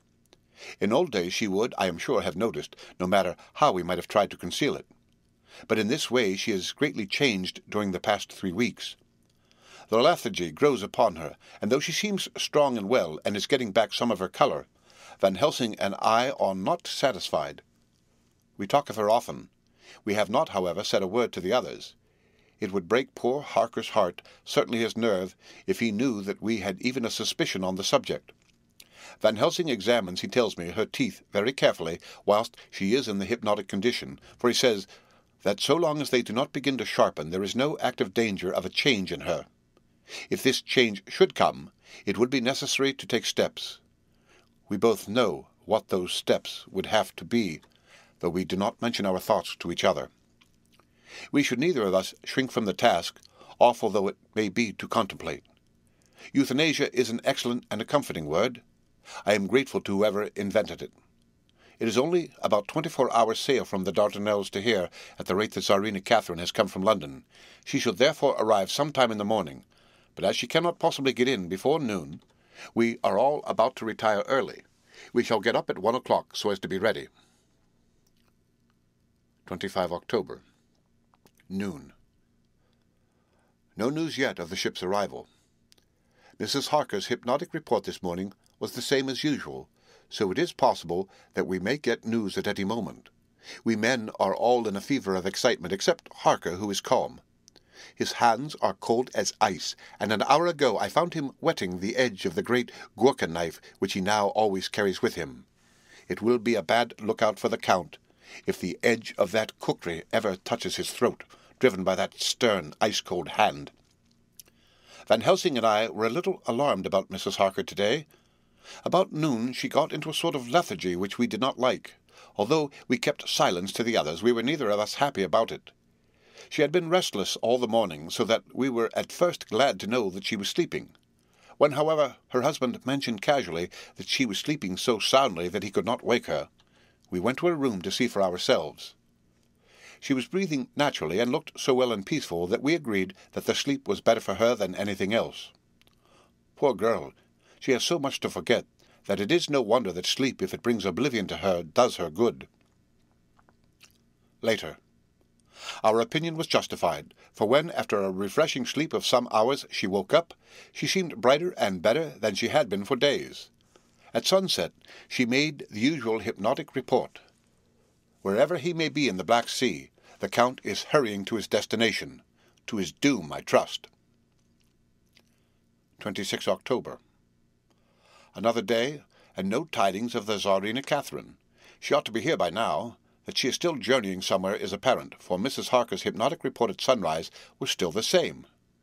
It is possible that the vessel may be lying by at times for fog. Some of the steamers which came in last evening reported patches of fog both to north and south of the port. We must continue our watching, as the ship may now be signalled at any moment. 27 October. Noon. Most strange. No news yet of the ship we wait for. Mrs. Harker reported last night and this morning as usual. Lapping waves and rushing water, though she added that the waves were very faint. The telegrams from London have been the same, no further report. Van Helsing is terribly anxious, and told me just now that he fears the Count is escaping us. He added significantly, "I did not like that lethargy of Madame Mina's. Souls and memories can do strange things during trance." I was about to ask him more, but Harker just then came in, and he held up a warning hand. We must try tonight at sunset to make her speak more fully when in her hypnotic state. 28 October. Telegram, Rufus Smith, London, to Lord Godalming, care HBM, Vice-Consul, Varna. Tsarina Catherine reported entering Galatz at 1 o'clock today. Dr. Seward's Diary. 28 October. When the telegram came announcing the arrival in Galatz, I do not think it was such a shock to any of us as might have been expected. True, we did not know whence or how or when the boat would come, but I think we all expected that something strange would happen. The day of arrival at Varna made us individually satisfied that things would not be just as we had expected. We only waited to learn where the change would occur. Nonetheless, however it was a surprise, I suppose that nature works on such a hopeful basis that we believe against ourselves that things will be as they ought to be, not as we should know that they will be. Transcendentalism is a beacon to the angels, even it be a will-o'-the-wisp to man. Van Helsing raised his hand over his head for a moment, as though in remonstrance with the Almighty, but he said not a word, and in a few seconds stood up with his face sternly set. Lord Godalming grew very pale and sat breathing heavily. I was myself half stunned, and looked in wonder at one after another. Quincey Morris tightened his belt with that quick movement which I knew so well. In our old wandering days it meant action. Mrs. Harker grew ghastly white, so that the scar on her forehead seemed to burn, but she folded her hands meekly and looked up in prayer. Harker smiled, actually smiled, the dark, bitter smile of one who is without hope. But at the same time his action belied his words, for his hands instinctively sought the hilt of the great kukri knife and rested there. "When does the next train start for Galatz?" said Van Helsing to us generally. "At 6:30 tomorrow morning." We all started, for the answer came from Mrs. Harker. "How on earth do you know?" said Art. "You forget, or perhaps you do not know, though Jonathan does, and so does Dr. Van Helsing, that I am the train fiend. At home in Exeter, I always used to make up the timetables so as to be helpful to my husband. I found it so useful sometimes that I always make a study of the timetables now. I knew that if anything were to take us to Castle Dracula, we should go by Galatz, or at any rate through Bucharest, so I learned the times very carefully. Unhappily, there are not many to learn, as the only train tomorrow leaves as I say." "Wonderful woman," murmured the Professor. "Can't we get a special?" asked Lord Godalming. Van Helsing shook his head. "I fear not. This land is very different from yours or mine. Even if we did have a special, it would probably not arrive as soon as our regular train. Moreover, we have something to prepare. We must think. Now let us organize. You, friend Arthur, go to the train and get the tickets and arrange that all be ready for us to go in the morning. Do you, friend Jonathan, go to the agent of the ship and get from him letters to the agent and Galatz with authority to make a search of the ship just as it was here. Quincey Morris, you see the vice-consul and get his aid with his fellow in Galatz and all he can do to make our way smooth so that no times be lost when over the Danube. John will stay with Madam Mina and me, and we shall consult. For so, if time be long, you may be delayed, and it will not matter when the sun sets, since I am here with Madam to make report." "And I," said Mrs. Harker brightly, and more like her old self than she had been for many a long day, "shall try to be of use in all ways, and shall think and write for you as I used to do. Something is shifting from me in some strange way, and I feel freer than I have been of late." The three younger men looked happier at the moment, as they seemed to realize the significance of her words. But Van Helsing and I, turning to each other, met each a grave and troubled glance. We said nothing at the time, however. When the three men had gone out to their tasks, Van Helsing asked Mrs. Harker to look up the copy of the diaries and find him the part of Harker's journal at the castle. She went away to get it. When the door was shut upon her, he said to me, "We mean the same. Speak out." "Here is some change. It is a hope that makes me sick, for it may deceive us." "Quite so. Do you know why I asked her to get the manuscript?" "No," said I, "unless it was to get an opportunity of seeing me alone." "You are in part right, friend John, but only in part. I want to tell you something. Though, my friend, I am taking a terrible risk. But I believe it is right. In the moment when Madam Mina said those words that arrest both our understanding, an inspiration came to me. In the trance of 3 days ago, the Count sent her his spirit to read her mind. Or, more like, he took her to see him in his earth box in the ship, with water rushing just as it go free at rise and set of sun.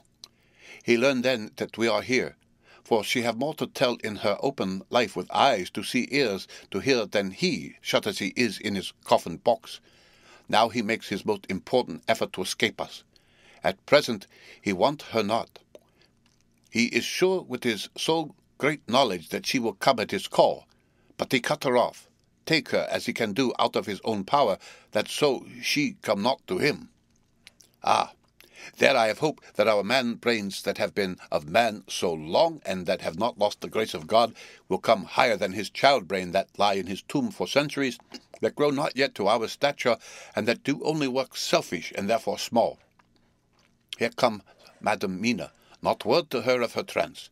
She knows it not, and it would overwhelm her and make despair just when we want all her hope, all her courage, when most we want all her great brain, which is trained like man's brain, but is of sweet woman, and have a special power which the Count give her, and which he may not take away altogether, though he think not so. Hush! Let me speak, and you shall learn. Oh, John, my friend, we are in awful straits. I fear as I never feared before. We can only trust the good God. Silence! Here she comes. I thought that the professor was going to break down and have hysterics, just as he had when Lucy died, but with a great effort he controlled himself, and was at perfect nervous poise when Mrs. Harker tripped into the room, bright and happy-looking, and in the doing of work seemingly forgetful of her misery. As she came in, she handed a number of sheets of typewriting to Van Helsing. He looked over them gravely, his face brightening up as he read.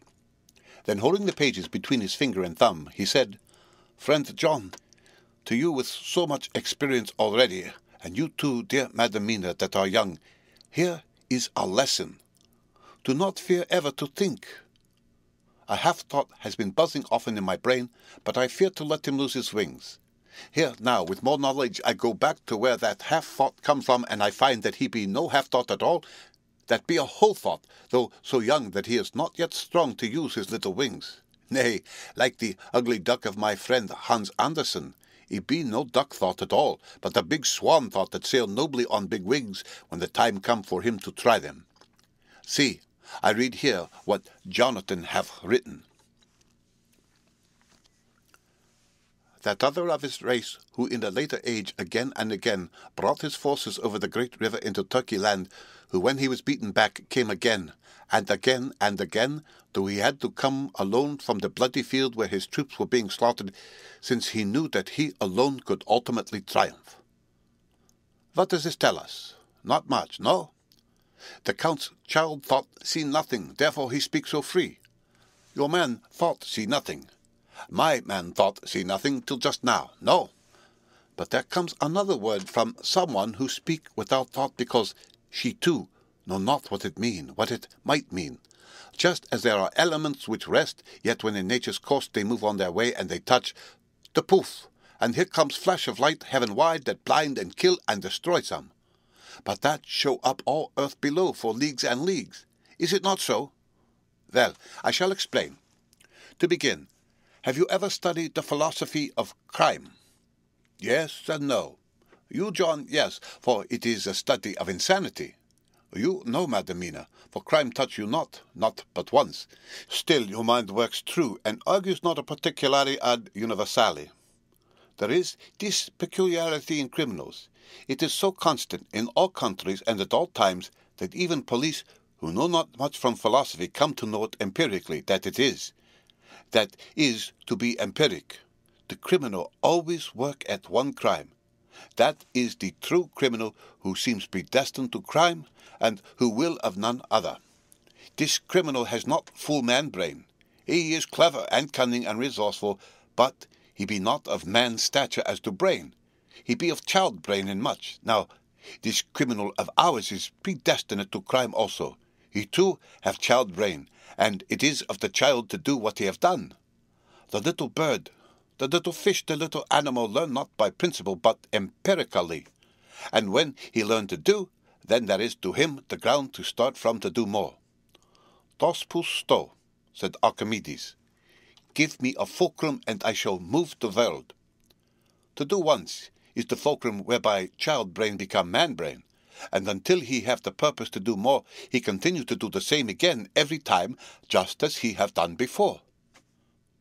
Oh, my dear, I see that your eyes are opened, and that to you the lightning flash show all the leagues. For Mrs. Harker began to clasp her hand, and her eyes sparkled. He went on, Now you shall speak. Tell us two dry men of science what you see with those so bright eyes. He took her hand and held it whilst he spoke. His finger and thumb closed on her pulse, as I thought, instinctively and unconsciously as she spoke. The Count is a criminal, and of criminal type. Nordau and Lombroso would so classify him, and qua criminale, he is of an imperfectly formed mind. Thus in a difficulty he has to seek resource in habit. His past is a clue, and the one page of it that we know, and that from his own lips, tells that once before, when in what Mr. Morris would call a tight place, he went back to his own country from the land he had tried to invade, and thence, without losing purpose, prepared himself for a new effort. He came again better equipped for his work, and won. So he came to London to invade a new land. He was beaten, and when all hope of success was lost, and his existence in danger, he fled back over the sea to his home, just as formerly he had fled back over the Danube from Turkeyland. Good, good! Och, you so clever lady, said Van Helsing enthusiastically, as he stooped and kissed her hand. A moment later he said to me, as calmly as though we had been having a sick-room consultation, 72 only, and in all this excitement I have hope. Turning to her again, he said with keen expectation, But go on, go on. There is more to tell if you will. Be not afraid. John and I know. I do in any case, and shall tell you if you are right. Speak without fear. I will try to, but you will forgive me if I seem too egotistical. Nay, fear not. You must be egotist, for it is of you that they think. Then, as he is criminal, he is selfish, and as his intellect is small and his action is based on selfishness, he confines himself to one purpose. That purpose is remorseless. As he fled back over the Danube, leaving his forces to be cut to pieces, so now he is intent on being safe, careless of all. So his own selfishness frees my soul somewhat from the terrible power which he acquired over me on that dreadful night. I felt it. Oh, I felt it. Thank God for his great mercy. My soul is freer than it has been since that awful hour, and all that haunts me is a fear lest in some trance or dream he may have used my knowledge for his ends. The professor stood up. He has so used your mind, and by it he has left us here in Varna, whilst the ship that carried him rushed through the enveloping fog up to Galatz, where doubtless he had made preparation for escaping from us. But his child mind only saw so far, and it may be that, as ever is in God's providence, the very thing that the evildoer must reckon on for his selfish good turns out to be his chiefest harm. The hunter is taken in his own snare, as the great psalmist says, for now that he think he is free from every trace of us all, and that he has escaped us with so many hours to him, then his selfish child brain will whisper him to sleep. He think, too, that as he cut himself off from knowing your mind, there can be no knowledge of him to you. There is where he fail. That terrible baptism of blood which he give you makes you free to go to him in spirit, as you have as yet done in your times of freedom when the sun rise and set. At such times you go by my volition and not by his, and this power to good of you and others you have won from your suffering at his hands. This is now all more precious that he know it not, and to God himself have even cut himself off from his knowledge of our where. We, however, are not selfish, and we believe that God is with us through all this blackness and these many dark hours. We shall follow him, and we shall not flinch, even if we peril ourselves that we become like him. Friend John, this has been a great hour, and it have done much to advance us on our way. You must be scribe and write him all down, so that when the others return from their work, you can give it to them, then they shall know as we do. And so I have written it whilst we wait for their return. And Mrs. Harker has written with the typewriter all since she brought the manuscript to us. The end of Chapter 25. Dracula, by Bram Stoker. Chapter 26. Dr. Seward's Diary. 29 October. This is written in the train from Varna to Galatz. Last night we all assembled a little before the time of sunset. Each of us had done his work as well as he could, so far as thought, and endeavour, and opportunity go. We are prepared for the whole of our journey, and for our work when we get to Galatz. When the usual time came round, Mrs. Harker prepared herself for her hypnotic effort, and after a longer and more serious effort on the part of Van Helsing than has been usually necessary, she sank into the trance. Usually she speaks on a hint, but this time the professor had to ask her questions, and to ask them pretty resolutely before we could learn anything. At last her answer came. I can see nothing. We are still. There are no waves lapping, but only a steady swirl of water softly running against the hawser. I can hear the men's voices calling near and far, and the roll and creak of oars in the rowlocks. A gun is fired somewhere, the echo of it seems far away. There's tramping of feet overhead, and ropes and chains are dragged along. What is this? There is a gleam of light. I can feel the air blowing upon me. Here she stopped. She had risen, as if impulsively, from where she lay on the sofa, and raised both her hands, palms upwards, as if lifting a weight. Van Helsing and I looked at each other with understanding. Quincy raised his eyebrows slightly and looked at her intently, whilst Harker's hand instinctively closed around the hilt of his kukri. There was a long pause. We all knew that the time when she could speak was passing, but we felt that it was useless to say anything. Suddenly she sat up, and as she opened her eyes said sweetly, "Would none of you like a cup of tea? You must all be so tired." We could only make her happy, and so acquiesced. She bustled off to get tea. When she had gone, Van Helsing said, "You see, my friends, he is close to land. He has left his earth chest, but he has yet to get on shore. In the night he may lie hidden somewhere, but if he be not carried on shore, or if the ship do not touch it, he cannot achieve the land.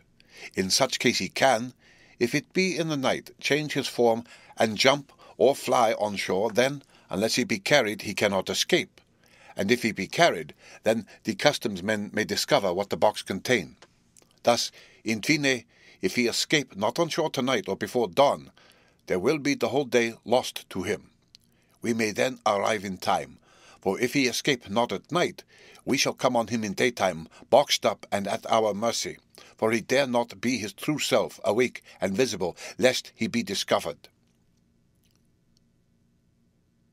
There was no more to be said, so we waited in patience until the dawn, at which time we might learn more from Mrs. Harker. Early this morning we listened with breathless anxiety for her response in her trance. The hypnotic stage was even longer in coming than before, and when it came the time remaining until full sunrise was so short that we began to despair. Van Helsing seemed to throw his whole soul into the effort. At last, in obedience to his will, she made reply. "All is dark. I hear lapping water, level with me, and some creaking as of wood on wood." She paused, and the red sun shot up. "We must wait till tonight. And so it is that we are travelling towards Galatz in an agony of expectation. We are due to arrive between 2 and 3 in the morning, but already at Bucharest we are 3 hours late, so we possibly cannot get in till well after sun-up. Thus we shall have 2 more hypnotic messages from Mrs. Harker. Either or both may possibly throw more light on what is happening." Later. Sunset has come and gone. Fortunately, it came at a time when there was no distraction, for had it occurred whilst we were at a station, we might not have secured the necessary calm and isolation. Mrs. Harker yielded to the hypnotic influence even less readily than this morning. I am in fear that her power of reading the Count's sensations may die away just when we want it most. It seems to me that her imagination is beginning to work. Whilst she has been in the trance hitherto, she has confined herself to the simplest of facts. If this goes on, it may ultimately mislead us. If I thought that the Count's power over her would die away equally with her power of knowledge, it would be a happy thought. But I am afraid that it may not be so. When she did speak, her words were enigmatical. Something is going out.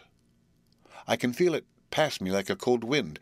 I can hear far-off, confused sounds, as of men talking in strange tongues, fierce falling water, and the howling of wolves.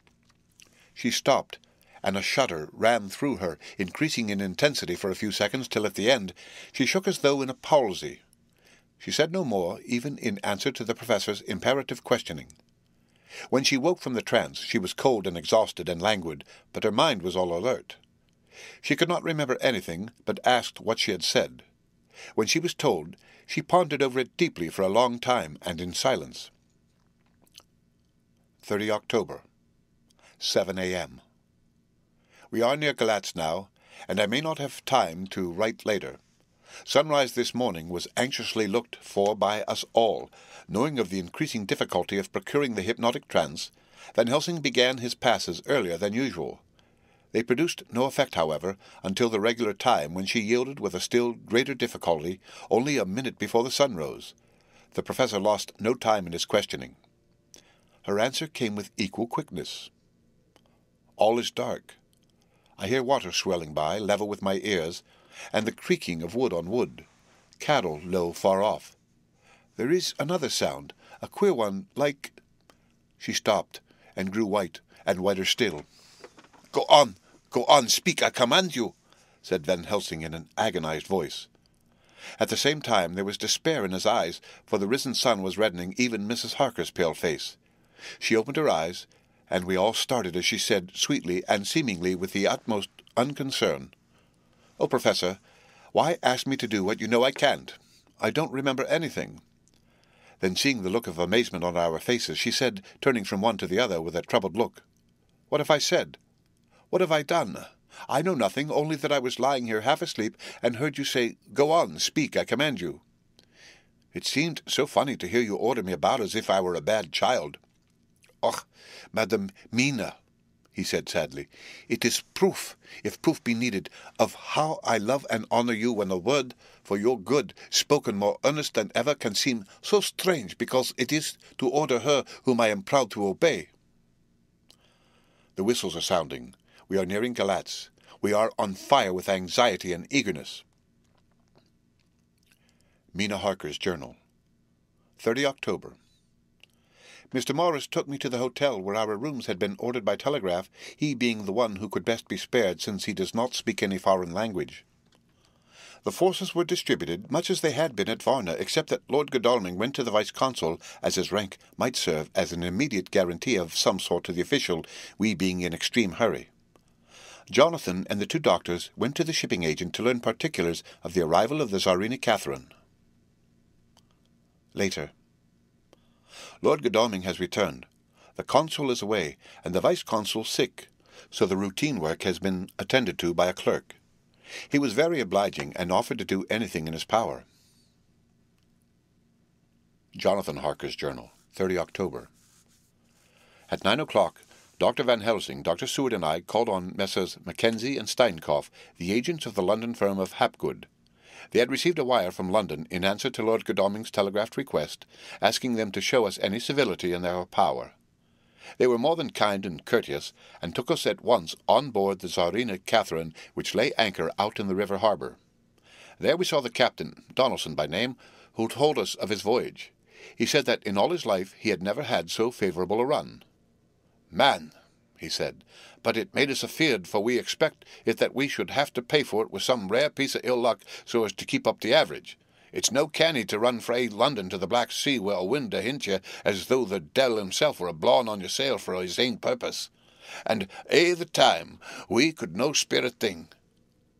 Gin we were nigh a ship or a port or a headland, the fog fell on us and travelled with us, till, when after it had lifted and we looked out, the deil thing could we see. We ran by Gibraltar without being able to signal, until we came to the Dardanelles and had to wait to get our permit to pass. We were never within a hell of a aught.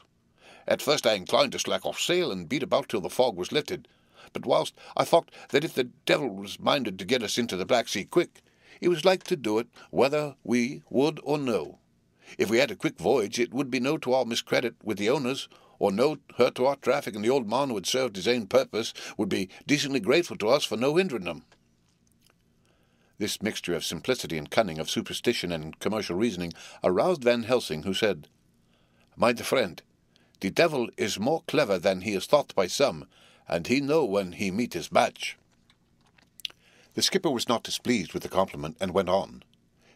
"When we got past the Bosphorus, the men began to grumble. Some of them, the Romanians, came and asked me to heave overboard a big box which had been put on board by a queer-looking old man just before we had started for London. I'd seen them spear at the fella and put out their 12 fingers when they saw him to guard against the evil eye. Man, but the superstition of foreigners is perfectly ridiculous. I sent them about their business pretty quick, but soon after a fog closed in on us, I felt a wee bit as they did, and then something, though I wouldn't say it was again the big box. Well, on we went, and as the fog didn't let up for 5 days, I just let the wind carry us, for if the devil wanted us to get somewheres, well, he would fetch it up a reet, and if he didn't, well, we'd keep a sharp lookout anyhow. Sure enough, we had a fair way in deep water all the time, and 2 days ago, when the morning sun came through the fog, we found ourselves just in the river opposite Galatz. The Romanians were wild, and wanted me, right or wrong, to take out the box and fling it in the river. I had to argue with him about it with a handspike, and when the last of 'em rose off the deck with his head in his hand, I had convinced him that, evil eye or no evil eye, the property and the trust of my owners were better in my hands than in the river, Danube. They had mind you taken the box on the deck ready to fling in, and as it was marked Galatz via Varna, I thought I'd let it lie till we discharged in the port and get rid of it altogether. We didn't do much of clearing that day, and had to remain that night to anchor. But in the morning, bright and early, an hour before sun-up, a man come aboard with an order written to him from England to receive a box marked for one Count Dracula. Sure enough, the matter was one ready to his hand. He had his papers a reet, and glad I was to get rid of the damned thing, for I was beginning myself to feel uneasy at it. If the devil did have any luggage aboard the ship, I'm a-thinking it was none other than that same." "What was the name of the man who took it?" asked Dr. Van Helsing with restrained eagerness. "I'll be telling you quick," he answered, and stepping down to his cabin, produced a receipt signed Emanuel Hildesheim. Bergenstrasse 16 was the address. We found out that this was all the captain knew, so with thanks we came away. We found Hildesheim in his office, a Hebrew of rather the Adelphi theatre type, with a nose like a sheep and a fez. His arguments were pointed with specie, we doing the punctuation, and with a little bargaining he told us what he knew. This turned out to be simple but important. He had received a letter from Monsieur Deville of London, telling him to receive if possible before sunrise, so as to avoid customs, a box which would arrive at Galatz in the Tsarina Catherine. This he was to give in charge to a certain Petrov Skinsky, who dealt with the Slovaks who traded down the river to the port. He had been paid for his work by an English banknote, which had been duly cashed for gold at the Danube International Bank. When Skinsky had come to him, he had taken him to the ship and handed over the box, so as to save porterage. That was all he knew. We then sought for Skinsky, but were unable to find him. One of his neighbours, who did not seem to bear him any affection, said that he had gone away 2 days before, no one knew whither. This was corroborated by his landlord, who had received by messenger the key of the house, altogether with the rent due in English money. This had been between 10 and 11 o'clock last night. We were at a standstill again. Whilst we were talking, one came running and breathlessly gasped out that the body of Skinsky had been found inside the wall of the churchyard of St. Peter, and that the throat had been torn open as if by some wild animal. Those we had been speaking with ran off to see the horror, the women crying out, "This is the work of a Slovak." We hurried away, lest we should have been in some way drawn into the affair and so detained. As we came home, we could arrive at no definite conclusion. We were all convinced that the box was on its way by water to somewhere, but where that might be we would have to discover. With heavy hearts we came home to the hotel to Mina. When we met together, the first thing was to consult as to taking Mina again into our confidence. Things are getting desperate, and it is at least a chance, though a hazardous one. As a preliminary step, I was released from my promise to her. Mina Harker's Journal, 30 October, evening. They were so tired and worn out and dispirited that there was nothing to be done till they had some rest, so I asked them all to lie down for half an hour, whilst I should enter everything up to the moment. I feel so grateful to the man who invented the traveller's typewriter, and to Mr. Morris for getting this one for me. I should have felt quite astray doing the work if I had to write with a pen. It is all done. Poor, dear, dear Jonathan, what he must have suffered, what he must be suffering now. He lies on the sofa, hardly seeming to breathe, and his whole body appears in collapse. His brows are knit. His face is drawn with pain. Poor fellow! Maybe he is thinking, and I can see his face all wrinkled up with the concentration of his thoughts. Oh, if I could only help at all, I shall do what I can. I have asked Dr. Van Helsing, and he has got me all the papers that I have not yet seen. Whilst they are resting, I shall go over all carefully, and perhaps I may arrive at some conclusion. I shall try to follow the Professor's example, and think without prejudice on the facts before me. I do believe that under God's providence I have made a discovery. I shall get the maps and look over them. I am more than ever sure that I am right. My new conclusion is ready, so I shall get our party together and read it. They can judge it. It is well to be accurate, and every minute is precious. Mina Harker's memorandum, entered in her journal. Ground of inquiry: Count Dracula's problem is to get back to his own place. A. He must be brought back by someone. This is evident, for had he power to move himself as he wished, he could go either as man or wolf or bat or in some other way.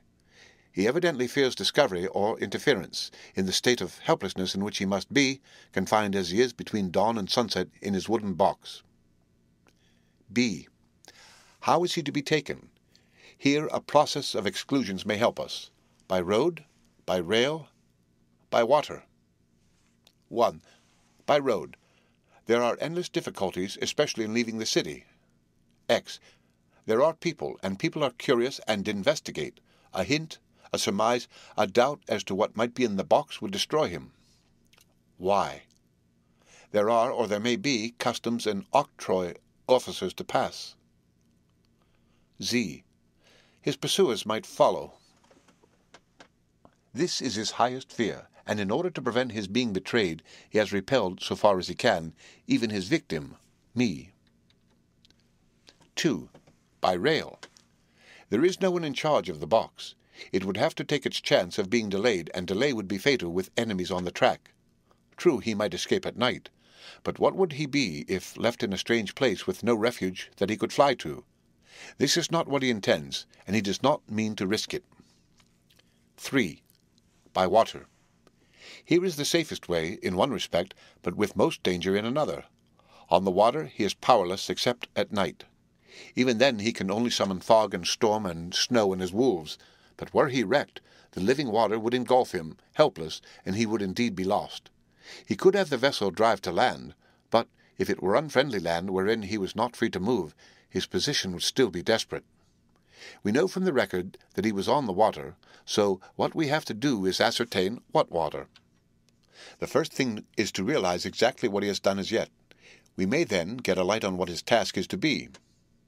Firstly, we must differentiate between what he did in London as part of his general plan of action, when he was pressed for moments and had to arrange as best he could. Secondly, we must see, as well as we can surmise it from the facts we know of, what he has done here. As to the first, he evidently intended to arrive at Galatz and sent envoys to Varna to deceive us lest we should ascertain his means of exit from England. His immediate and sole purpose then was to escape. The proof of this is the letter of instructions sent to Emanuel Hildesheim to clear and take away the box before sunrise. There is also the instruction to Petrov Skinsky. These we must only guess at, but there must have been some letter or message since Skinsky came to Hildesheim. That, so far, his plans were successful, we know. The Tsarina Catherine made a phenomenally quick journey, so much so that Captain Donelson's suspicions were aroused. But his superstition, united with his canniness, played the Count's game for him, and he ran with his favouring wind through fogs and all till he brought up blindfold at Galatz. That the Count's arrangements were well made has been proved. Hildesheim cleared the box, took it off, and gave it to Skinsky. Skinsky took it, and here we lose the trail. We only know that the box is somewhere on the water moving along. The customs and the octroi, if there be any, have been avoided. Now we come to what the Count must have done after his arrival on land at Galatz. The box was given to Skinsky before sunrise. At sunrise the Count could appear in his own form. Here we ask why Skinsky was chosen at all to aid in the work. In my husband's diary, Skinsky is mentioned as dealing with the Slovaks who trade down the river to the port, and the man's remark that the murder was the work of a Slovak showed the general feeling against his class. The Count wanted isolation. My surmise is this, that in London the Count decided to get back to his castle by water as the most safe and secret way. He was brought from the castle by Zgani, and probably they delivered their cargo to Slovaks, who took the boxes to Varna, for there they were shipped to London. Thus the Count had knowledge of the persons who could arrange this service. When the box was on land before sunrise or after sunset, he came out from his box, met Skinsky, and instructed him what to do as to arranging the carriage of the box up some river. When this was done, and he knew that all was in train, he blotted out his traces, as he thought, by murdering his agent. I have examined the map, and find that the river most suitable for the Slovaks to have ascended is either the Pruth or the Sareth. I read in the typescript that in my trance I heard cows low, and water swirling level with my ears and the creaking of wood. The Count in his box, then, was on a river in an open boat, propelled probably either by oars or poles, for the banks are near, and it is working against stream. There would be no such if floating downstream. Of course, it may not be either the Sareth or the Pruth, but we may possibly investigate further. Now of these two, the Pruth is the more easily navigated, but the Sereth is at Fundu, joined by the Bistritza, which runs up around the Borgo Pass. The loop it makes is manifestly as close to Dracula's castle as can be got by water. Mina Harker's Journal. Continued. When I had done reading, Jonathan took me in his arms and kissed me. The others kept shaking me by both hands, and Dr. Van Helsing said, "Our dear Madam Mina is once more our teacher. Her eyes have been where we were blinded. Now we are on the track once again, and this time we may succeed. Our enemy is at his most helpless, and if we can come on him by day on the water, our task will be over. He has a start, but he is powerless to hasten, as he may not leave this box, lest those who carry him may suspect. For them to suspect would be to prompt them to throw him in the stream where he perish. This he knows, and will not. Now, men, to our council of war, for here and now we must plan what each and all shall do." "I shall get a steam launch and follow him," said Lord Godalming. "And I horses to follow on the bank, lest by chance he land," said Mr. Morris. "Good," said the Professor. "Both good, but neither must go alone. There must be force to overcome force if need be. The Slovak is strong and rough, and he carries rude arms." All the men smiled, for amongst them they carried a small arsenal. Said Mr. Morris, "I've brought some Winchesters. They are pretty handy in a crowd, and there may be wolves. The Count, if you remember, took some other precautions. He made some requisitions on others that Mrs. Harker could not quite hear or understand. We must be ready at all points." Dr. Seward said, "I think I had better go with Quincy. We have been accustomed to hunt together, and we two, well armed, will be a match for whatever may come along. You must not be alone, Art. It may be necessary to fight the Slovaks, and a chance thrust, for I don't suppose these fellows carry guns, would undo all our plans. There must be no chances this time. We shall not rest until the Count's head and body have been separated, and we are sure that he cannot reincarnate." He looked at Jonathan as he spoke, and Jonathan looked at me. I could see that the poor dear was torn about in his mind. Of course he wanted to be with me, but then the boat service would, most likely, be the one which would destroy the vampire. Why did I hesitate to write the word? He was silent a while, and during his silence Dr. Van Helsing spoke. "Friend Jonathan, this is to you for twice reasons. First, because you are young and brave and can fight, and all energies may be needed at the last. And again, that it is your right to destroy him, that which has wrought such woe to you and yours. Be not afraid for Madam Mina. She will be in my care, if I may. I am old. My legs are not so quick to run as once, and I am not used to ride so long, or to pursue as need be, or to fight with lethal weapons. But I can be of other service. I can fight in other way, and I can die if need be as well as younger men. Now let me say that what I would is this. While you, my Lord Godalming, and friend Jonathan go in your so swift little steamboat up the river, and whilst John and Quincy guard the bank where perchance he might be landed, I will take Madam Mina right into the heart of the enemy's country. Whilst the old fox is tied in his box, floating on the running stream whence he cannot escape to land, where he dares not raise the lid of his coffin box, lest his Slovak carriers should in fear leave him to perish, we shall go in the track where Jonathan went, from Bistritz over the Borgo, and find our way to the castle of Dracula. Here, Madam Mina's hypnotic power will surely help, and we shall find our way all dark and unknown otherwise, after the first sunrise when we are near that fateful place. There is much to be done, and other places to be made sanctified, so that nests of vipers be obliterated." Here Jonathan interrupted him hotly. "Do you mean to say, Professor Van Helsing, that you would bring Mina, in her sad case and tainted as she is with that devil's illness, right into the jaws of his death-trap? Not for the world. Not for heaven or hell." He became speechless almost for a minute, and then went on. "Do you know what the place is? Have you seen that awful den of hellish infamy, with the very moonlight alive with grisly shapes, and every speck of dust that whirls in the wind a devouring monster in embryo? Have you felt the vampire's lips upon your throat?" Here he turned to me, and as his eyes lit on my forehead, he threw up his arms with a cry. "Oh, my God, what have we done to have this terror upon us?" And he sank down on the sofa in a collapse of misery. The professor's voice, as he spoke in clear, sweet tones, which seemed to vibrate in the air, calmed us all. "Oh, my friend, it is because I would save Madam Mina from that awful place that I would go. God forbid that I should take her into that place. There is work, wild work, to be done before that place can be purified. Remember that we are in terrible straits. If the Count escape us this time, and he is strong and subtle and cunning, he may choose to sleep him for a century, and then in time our dear one," he took my hand, "would come to him to keep him company, and would be as those others that you, Jonathan, saw. You have told us of their gloating lips. You heard their ribald laugh as they clutched the moving bag that the Count threw to them. You shudder, and well may be. Forgive me that I make you so much pain, but it is necessary. My friend, is it not a dire need for that which I am giving, possibly my life? If it were that any one went into that place to stay, it is I who would have to go to keep them company." "Do as you will," said Jonathan, with a sob that shook him all over. "We are in the hands of God." Later. Oh, it did me good to see the way that these brave men worked. How can women help loving men when they are so earnest and so true and so brave? And, too, it made me think of that wonderful power of money. What can it not do when basely used? I felt so thankful that Lord Godalming is rich, and that both he and Mr. Morris, who also has plenty of money, are willing to spend it so freely. For if they did not, our little expedition could not start either so promptly or so well equipped as it will within another hour.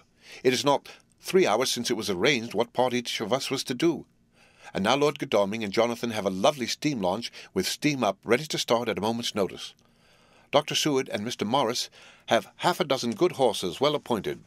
We have all the maps and appliances of various kinds that can be had. Professor Van Helsing and I are to leave by the 11:40 train tonight for Varesti, where we are to get a carriage to drive to the Borgo Pass. We are bringing a good deal of ready money, as we are to buy a carriage and horses. We shall drive ourselves, for we have no one whom we can trust in the matter. The professor knows something of a great many languages, so we shall get on all right. We have all got arms, even for me a large-bore revolver. Jonathan would not be happy unless I was armed like the rest. Alas, I cannot carry one arm that the rest do. The scar on my forehead forbids that. Dr. Van Helsing comforts me by telling me that I am fully armed as there may be wolves. The weather is getting colder every hour, and there are snow flurries which come and go as warnings. Later. It took all my courage to say good-bye to my darling. We may never meet again. Courage, Mina. The professor is looking at you keenly. His look is a warning. There must be no tears now, unless it may be that God will let them fall in gladness. Jonathan Harker's Journal, 30 October, night. I am writing this in the light from the furnace door of the steam launch. Lord Godalming is firing up. He is an experienced hand at the work, as he had for years a launch of his own on the Thames and another on the Norfolk Broads. Regarding our plans, we finally decided that Mina's guess was correct, and that if any waterway was chosen for the Count's escape back to his castle, the Sareth and then the Bistritza at its junction would be the one. We took it, that somewhere about the 47th degree north latitude would be the place chosen for crossing the country between the river and the Carpathians. We have no fear in running at good speed up the river at night. There's plenty of water, and the banks are wide enough apart to make steaming, even in the dark, easy enough. Lord Godalming tells me to sleep for a while, as it is enough for the present for one to be on watch. But I cannot sleep. How can I, with the terrible danger hanging over my darling, and a going out into that awful place? My only comfort is that we are in the hands of God. Only for that faith it would be easier to die than to live, and so be quit of all the trouble. Mr. Morris and Dr. Seward were off on their long ride before we started. They ought to keep up the right bank, far enough off to get on higher lands where they can see a good stretch of river and avoid the following of its curves. They have for the first stages 2 men to ride and lead their spare horses, 4 in all, so as not to excite curiosity. When they dismiss the men, which shall be shortly, they shall themselves look after the horses. It may be necessary for us to join forces. If so, they can mount our whole party. One of the saddles has a movable horn, and can be easily adapted for Mina if required. It is a wild adventure we are on. Here as we are rushing along through the darkness with the cold from the river seeming to rise up and strike at us, with all the mysterious voices of the night around us, it all comes home. We seem to be drifting into unknown places and unknown ways, into a whole world of dark and dreadful things. Godalming is shutting the furnace door. 31 October. Still hurrying along. The day has come and Godalming is sleeping. I am on watch. The morning is bitterly cold. The furnace heat is grateful, though we have heavy fur coats. As yet we have passed only a few open boats, but none of them had on board any box or package of anything like the size of the one we seek. The men were scared every time we turned our electric lamp on them and fell on their knees and prayed. 1 November, evening. No news all day. We have found nothing of the kind we seek. We have now passed into the Bistritza, and if we are wrong in our surmise, our chance is gone. We have overhauled every boat, big and little. Early this morning, one crew took us for a government boat and treated us accordingly. We saw in this a way of smoothing matters, so at Fundu, where the Bistritza runs into the Sereth, we got a Romanian flag, which we now fly conspicuously. With every boat which we have overhauled since then, this trick has succeeded. We have had every deference shown to us, and not once any objection to whatever we chose to ask or do. Some of the Slovaks tell us that a big boat passed them, going at more than usual speed, as she had a double crew on board. This was before they came to Fundu, so they could not tell us whether the boat turned into the Bistritza or continued up the Sereth. At Fundu we could not hear of any such boat, so she must have passed there in the night. I am feeling very sleepy. The cold is perhaps beginning to tell upon me, and nature must have rest some time. Godalming insists that he shall keep the first watch.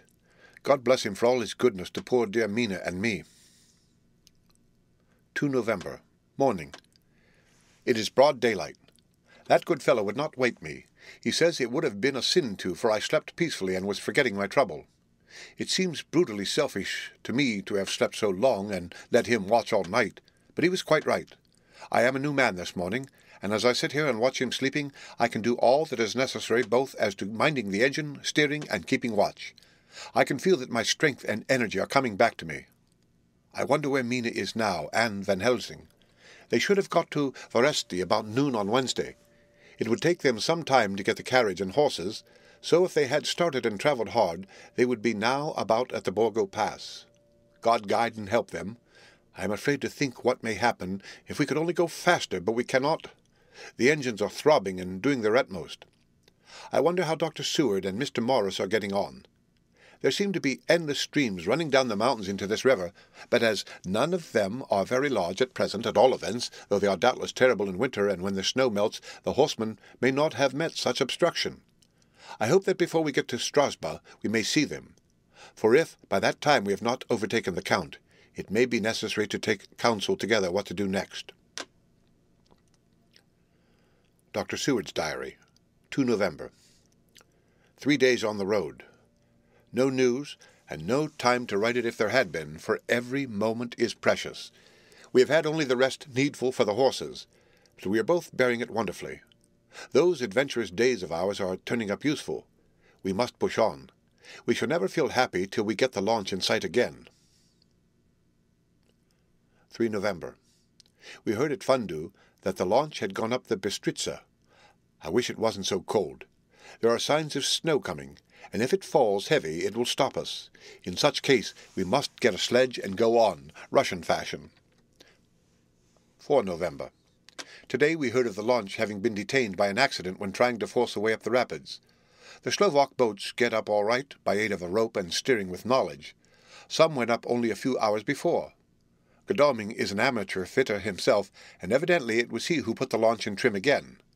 Finally they got up the rapids all right with local help, and are off on the chase afresh.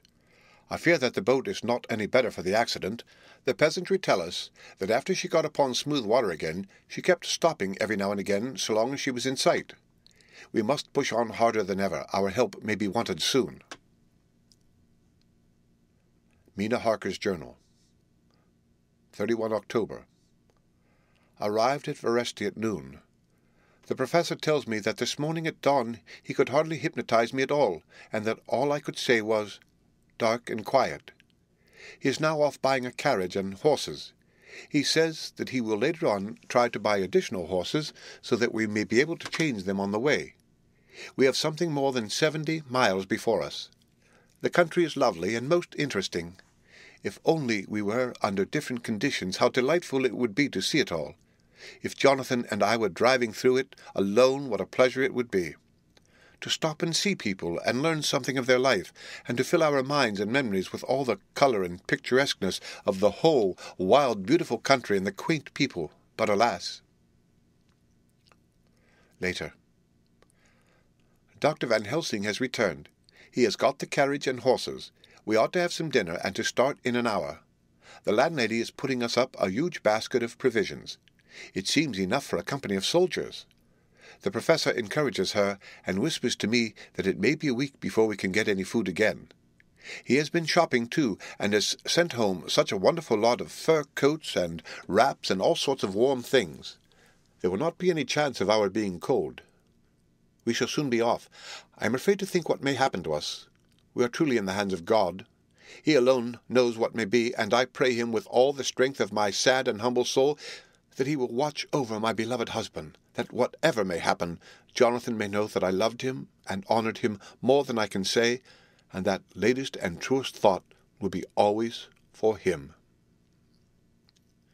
The end of chapter 26. Dracula by Bram Stoker. Chapter 27. Mina Harker's Journal.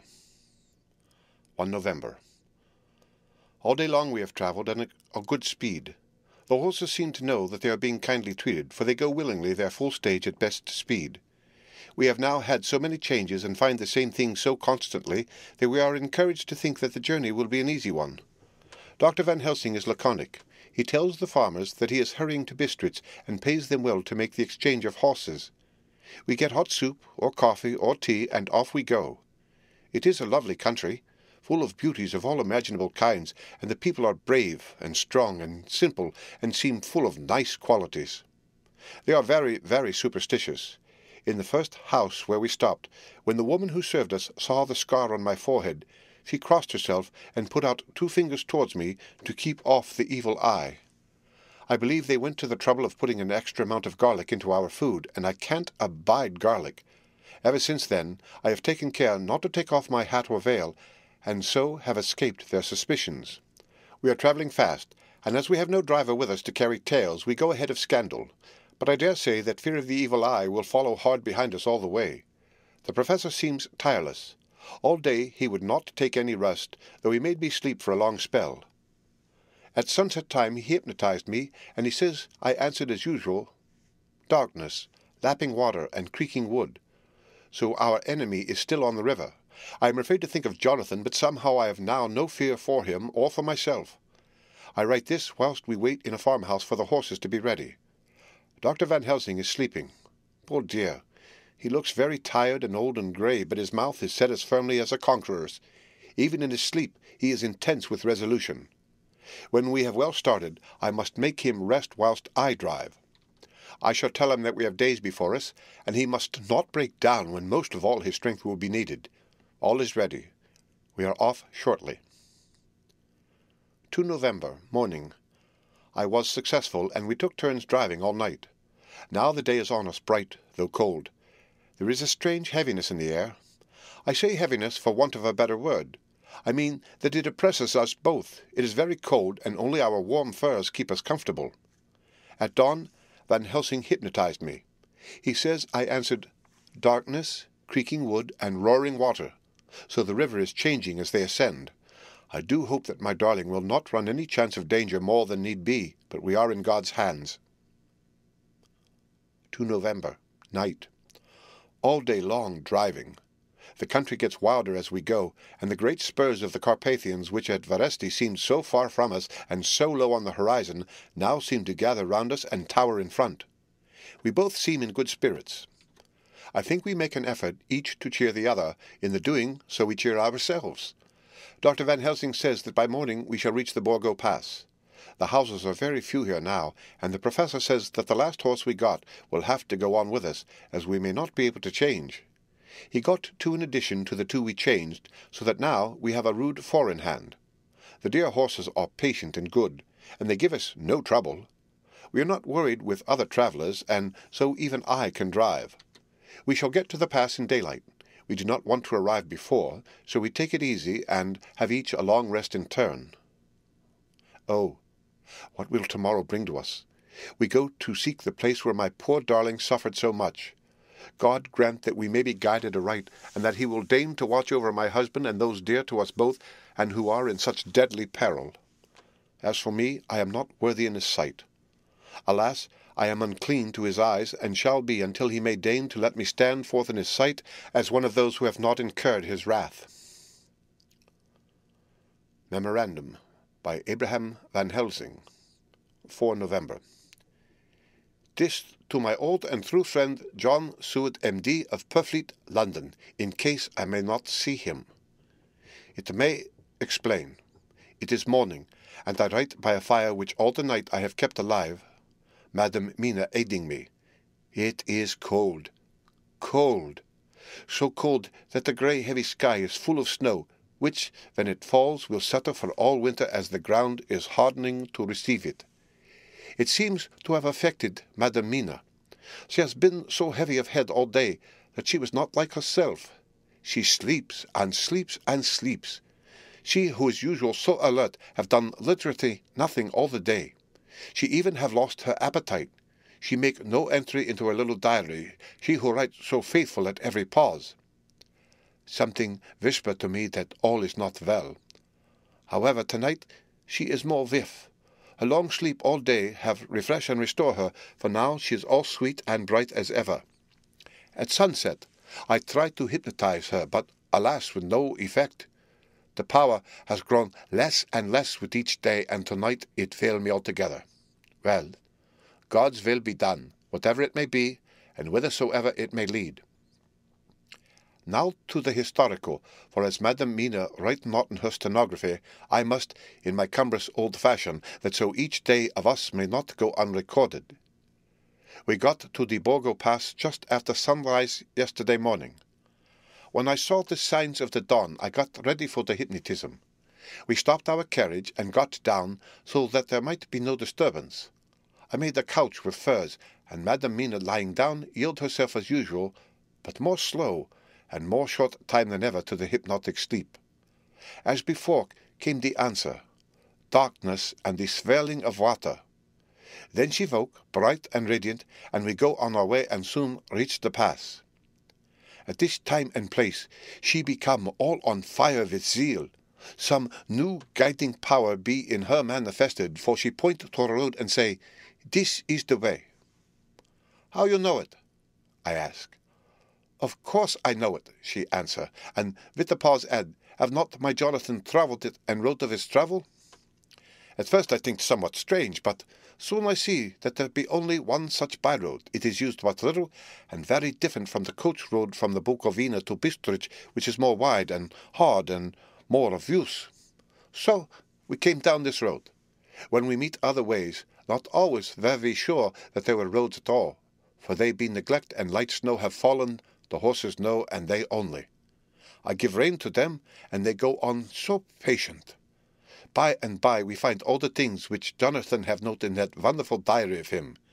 Then we go on for long, long hours and hours. At the first I tell Madam Mina to sleep. She try, and she succeed. She sleep all the time, till at the last I feel myself too suspicious grow, and attempt to wake her. But she sleep on, and I may not wake her though I try. I do not wish to try too hard lest I harm her, for I know that she have suffered much, and sleep at times be all in all to her.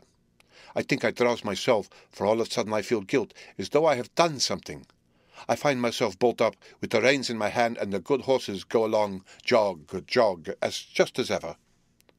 I look down and find Madam Mina still asleep. It is now not far off sunset time, and over the snow the light of the sun flow in big yellow flood, so that we throw great long shadow on where the mountains rise so steep, for we are going up, and all is, so wild and rocky, as though it were the end of the world. Then I arouse Madam Mina.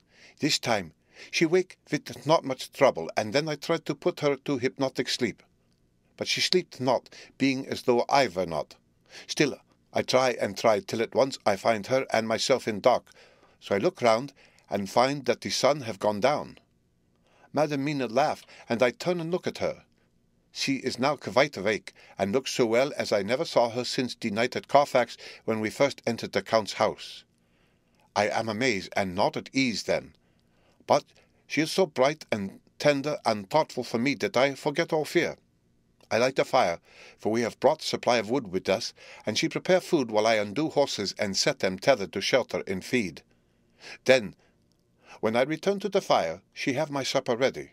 I go to help her, but she smile and tell me that she have eat already, that she was so hungry that she would not wait. I like it not, and I have grave doubts, but I fear to affright her, and so I am silent of it. She helps me, and I eat alone, and then we wrap in fur and lie beside the fire, and I tell her to sleep while I watch. But presently I forget all the watching, and when I suddenly remember that I watch, I find her lying quiet, but awake, and looking at me with so bright eyes. Once, twice more the same occur, and I get much sleep till before morning. When I wake, I try to hypnotize her, but, alas, though she shut her eyes obedient, she may not sleep. The sun rise up and up and up, and then sleep come to her too late, but so heavy that she will not wake. I have to lift her up and place her sleeping in the carriage when I have harnessed the horses and made all ready. Madam still sleep, and she look in her sleep more healthy and more redder than before, and I like it not. I am afraid, afraid, afraid. I am afraid of all things, even to think, but I must go on my way. The stake we play for is life and death, or more than these, and we must not flinch. 5 November, morning. Let me be accurate in everything, for though you and I have seen some strange things together, you may think at the first that I, Van Helsing, am mad, that the many horrors and the so long strain on nerves has at the last turned my brain. All yesterday we travel, always getting closer to the mountains and moving into a more and more wild and desert land. There are great frowning precipices and but falling water, and nature seems to have held sometime her carnival. Madam Mina still sleep, and though I did have hunger and appeased it, I could not waken her even for food. I began to fear that the fatal spell of the place was upon her, tainted as she is with that vampire baptism. Well, said I to self, if it be that she sleep all the day, it shall also be that I do not sleep at night. As we travel on the rough road, for a road of an ancient and imperfect kind there was, I held down my head and slept. Again I waked with a sense of guilt and of time past, and found Madam Mina still sleeping and the sun low down. But all was indeed changed. The frowning mountains seemed further away, and we were near the top of a steep rising hill, on summit of which was such a castle as Jonathan tell of in his diary. At once I exulted and feared, for now, for good or ill, the end was near. I woke Madam Mina, and again tried to hypnotize her, but alas, unavailing till too late. Then, ere the great dark come upon us, for even after down sun the heavens reflected the gone sun on the snow, and all was for a time in a great twilight. I took out horses and fed them in what shelter I could. Then I make a fire, and near it I make Madam Mina, now awake and more charming than ever, sit comfortable amid her rugs. I got ready food, but she would not eat, simply saying that she had not hunger. I did not press her, knowing her unavailingness, but I myself eat, for I must needs now be strong for all. Then, with the fear on me of what might be, I drew a ring so big for her comfort round where Madam Mina sat, and over the ring I passed some of the wafer, and I broke it fine, so that all was well guarded. She sat still all the time, so still as one dead, and she grew whiter and even whiter, till the snow was not more pale, and no word she said. But when I drew near, she clung to me, and I could know that the poor soul shook her from head to feet with a tremor that was pain to feel. I said to her presently, when she had grown more quiet, "Will you not come over to the fire?" For I wished to make a test of what she could. She rose obedient, but when she had made a step she stopped, and stood as one stricken. "Why not go on?" I asked. She shook her head, and coming back, sat down in her place. Then, looking at me with open eyes, as one waked from sleep, she said simply, "I cannot," and remained silent. I rejoiced, for I knew that what she could not, none of those that we dreaded could. Though there might be danger to her body, yet her soul was safe. Presently the horses began to scream, and tore at their tethers till I come to them and quieted them. When they did feel my hands on them, they whinnied low as in joy, and licked at my hands, and were quiet for a time. Many times through the night did I come to them, till it arrived to the cold hour when all nature is at lowest, and every time my coming was with quiet of them. In the cold hour the fire began to die, and I was about stepping forth to replenish it, for now the snow came in flying sweeps, and with it a chill mist. Even in the dark there was a light of some kind, as there ever is over snow, and it seemed as though the snow flurries and the wreaths of mist took shape as of women with trailing garments. All was in dead, grim silence, only that the horses whinnied and cowered as if in terror of the worst. I began to fear, horrible fears. But then came to me the sense of safety in that ring wherein I stood. I began, too, to think that my imaginings were of the night and the gloom, and the unrest that I have gone through, and all the terrible anxiety. It was as though my memories of old Jonathan's horrid experience were befooling me, for the snowflakes and the mist began to wheel and circle round, till I could get as though a shadowy glimpse of those women that would have kissed him, and then the horses cowered lower, and moaned in terror as men do in pain. Even the madness of fright was not to them so that they could break away. I feared for my dear Madam Mina when these weird figures drew near and circled round. I looked at her, but she sat calm and smiled at me. When I would have stepped to the fire to replenish it, she caught me and held me back, and whispered like a voice that one hears in a dream, so low it was.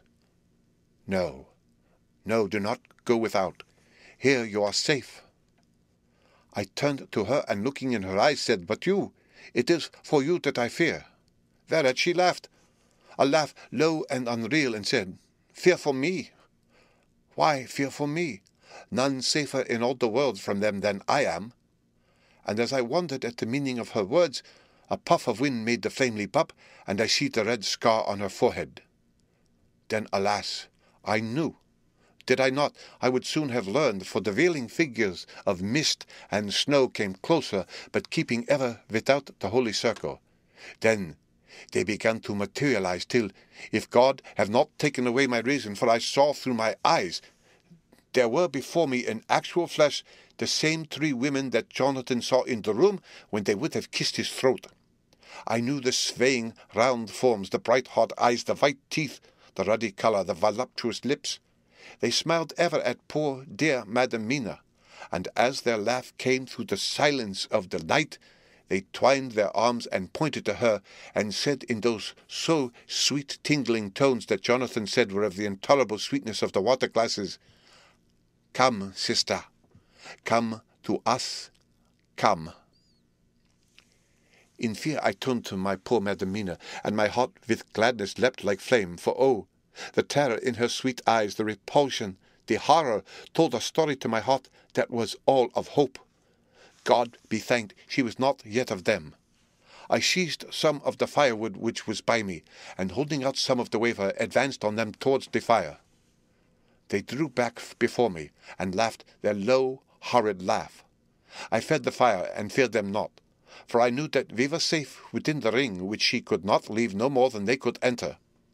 The horses had ceased to mourn, and lay still on the ground. The snow fell on them softly, and they grew whiter. I knew that there was for the poor beasts no more of terror. And so we remained, till the red of the dawn began to fall to the snow gloom. I was desolate and afraid, and full of woe and terror. But when that beautiful sun began to climb the horizon, life was to me again. At the first coming of the dawn, the horrid figures melted in the whirling mist and snow. The wreaths of transparent gloom moved away towards the castle and were lost. Instinctively, with the dawn coming, I turned to Madam Mina, intending to hypnotize her. But she lay in a deep and sudden sleep from which I could not wake her. I tried to hypnotize through her sleep, but she made no response, none at all, and the day broke. I fear yet to stir. I have made my fire and have seen the horses. They are all dead. Today I have much to do here, and I keep waiting till the sun is up high, for there may be places where I must go, where that sunlight, though snow and mist obscure it, will be to me a safety. I will strengthen me with breakfast, and then I will do my terrible work. Madam Mina still sleeps, and God be thanked, she is calm in her sleep. Jonathan Harker's Journal, 4 November, evening. The accident to the launch has been a terrible thing for us. Only for it we should have overtaken the boat long ago, and by now my dear Mina would have been free. I fear to think of her, off on the wolds near that horrid place. We have got horses, and we follow on the track. I note this whilst Godalming is getting ready. We have our arms. The Scani must look out if they mean to fight. Oh, if only Morris and Seward were with us. We must only hope. If I write no more, goodbye, Mina. God bless and keep you. Dr. Seward's Diary. 5 November. With the dawn, we saw the body of Scani before us dashing away from the river with their later wagon. They surrounded it in a cluster and hurried along as though beset. The snow is falling lightly, and there is a strange excitement in the air. It may be our own feelings, but the depression is strange. Far off I hear the howling of wolves. The snow brings them down from the mountains, and there are dangers to all of us, and from all sides. The horses are nearly ready, and we are soon off. We ride to death of someone. God alone knows who, or where, or what, or when, or how it may be. Dr. Van Helsing's Memorandum. 5 November, afternoon. I am at least sane. Thank God for that mercy at all events, though the proving it has been dreadful. Then I left Madam Mina sleeping within the holy circle. I took my way to the castle. The blacksmith hammer which I took in the carriage from Varesti was useful, though the doors were all open. I broke them off the rusty hinges, lest some ill intent or ill chance should close them, so that being entered, I might not get out. Jonathan's bitter experience served me here. By memory of his diary, I found my way to the old chapel, for I knew that here my work lay. The air was oppressive. It seemed as if there was some sulphurous fume which at times made me dizzy. Either there was a roaring in my ears, or I heard afar off the howl of wolves. Then I bethought me of my dear Madam Mina, and I was in terrible plight. The dilemma had me between his horns.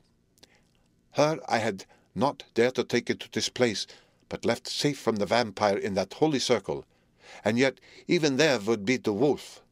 I resolved me that my work lay here, and that as to the wolves we must submit if it were God's will. At any rate, it was only death and freedom beyond. So did I choose for her. Had it but been for myself, the choice had been easy. The maw of the wolf were better to rest in than the grave of the vampire. So I make my choice to go on with my work. I know that there were at least 3 graves to find, graves that are inhabited. So I search, and I find one of them. She lay in her vampire sleep, so full of life and voluptuous beauty, that I shudder as though I have come to do murder. Ah! I doubt not that in the old time, when such things were, many a man who set forth to do such a task as mine found at the last his heart fail him, and then his nerve.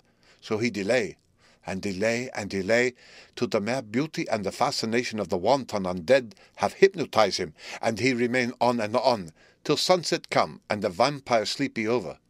Then the beautiful eyes of the fair woman open and look love, and the voluptuous mouth present to a kiss, and the man is weak.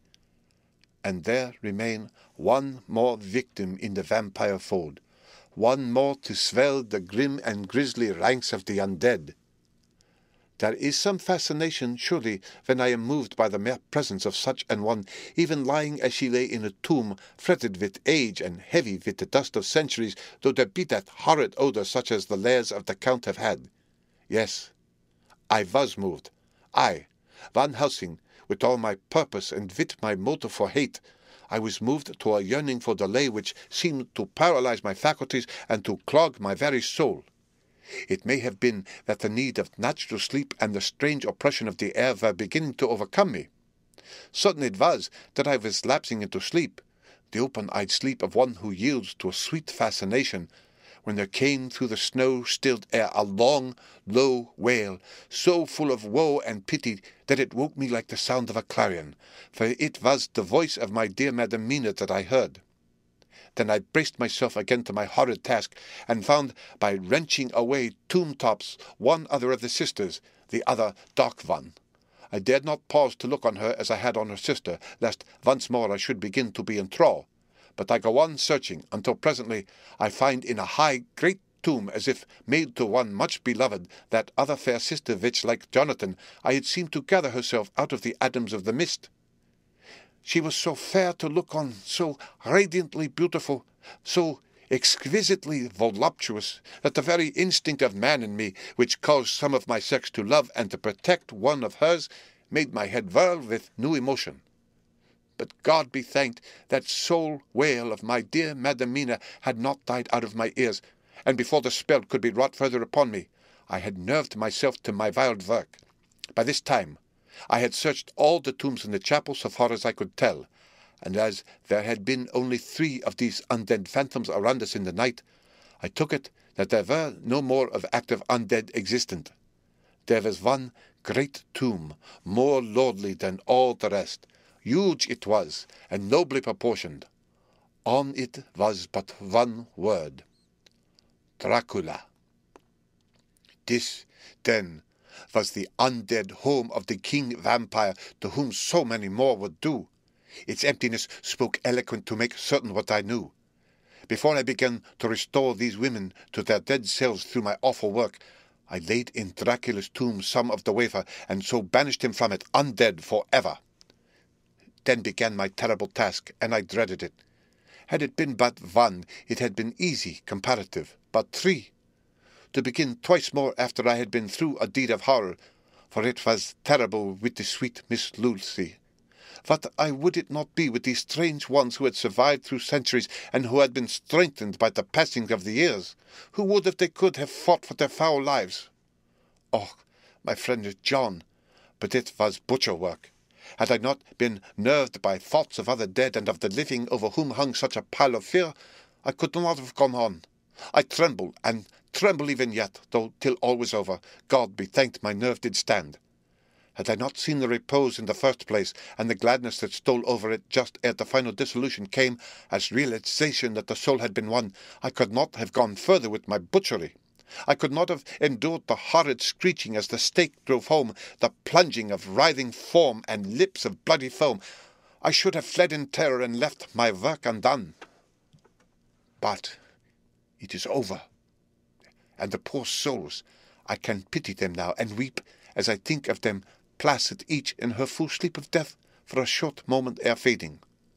For, friend John, hardly had my knife severed the head of each, before the whole body began to melt away and crumble into its native dust, as though the death that should have come centuries ago had at last assert itself and say at once and loud, "I am here." Before I left the castle, I so fixed its entrances that never more can the Count enter there undead. When I stepped into the circle where Madam Mina slept, she woke from her sleep, and seeing me cried out in pain that I had endured too much. "Come," she said, "come away from this awful place. Let us go to meet my husband, who is, I know, coming towards us." She was looking thin and pale and weak, but her eyes were pure and glowed with fervour. I was glad to see her paleness and her illness, for my mind was full of the fresh horror of that ruddy vampire sleep. And so, with trust and hope, and yet full of fear, we go eastward to meet our friends, and him whom Madam Mina tell me that she know are coming to meet us. Mina Harker's Journal, 6 November.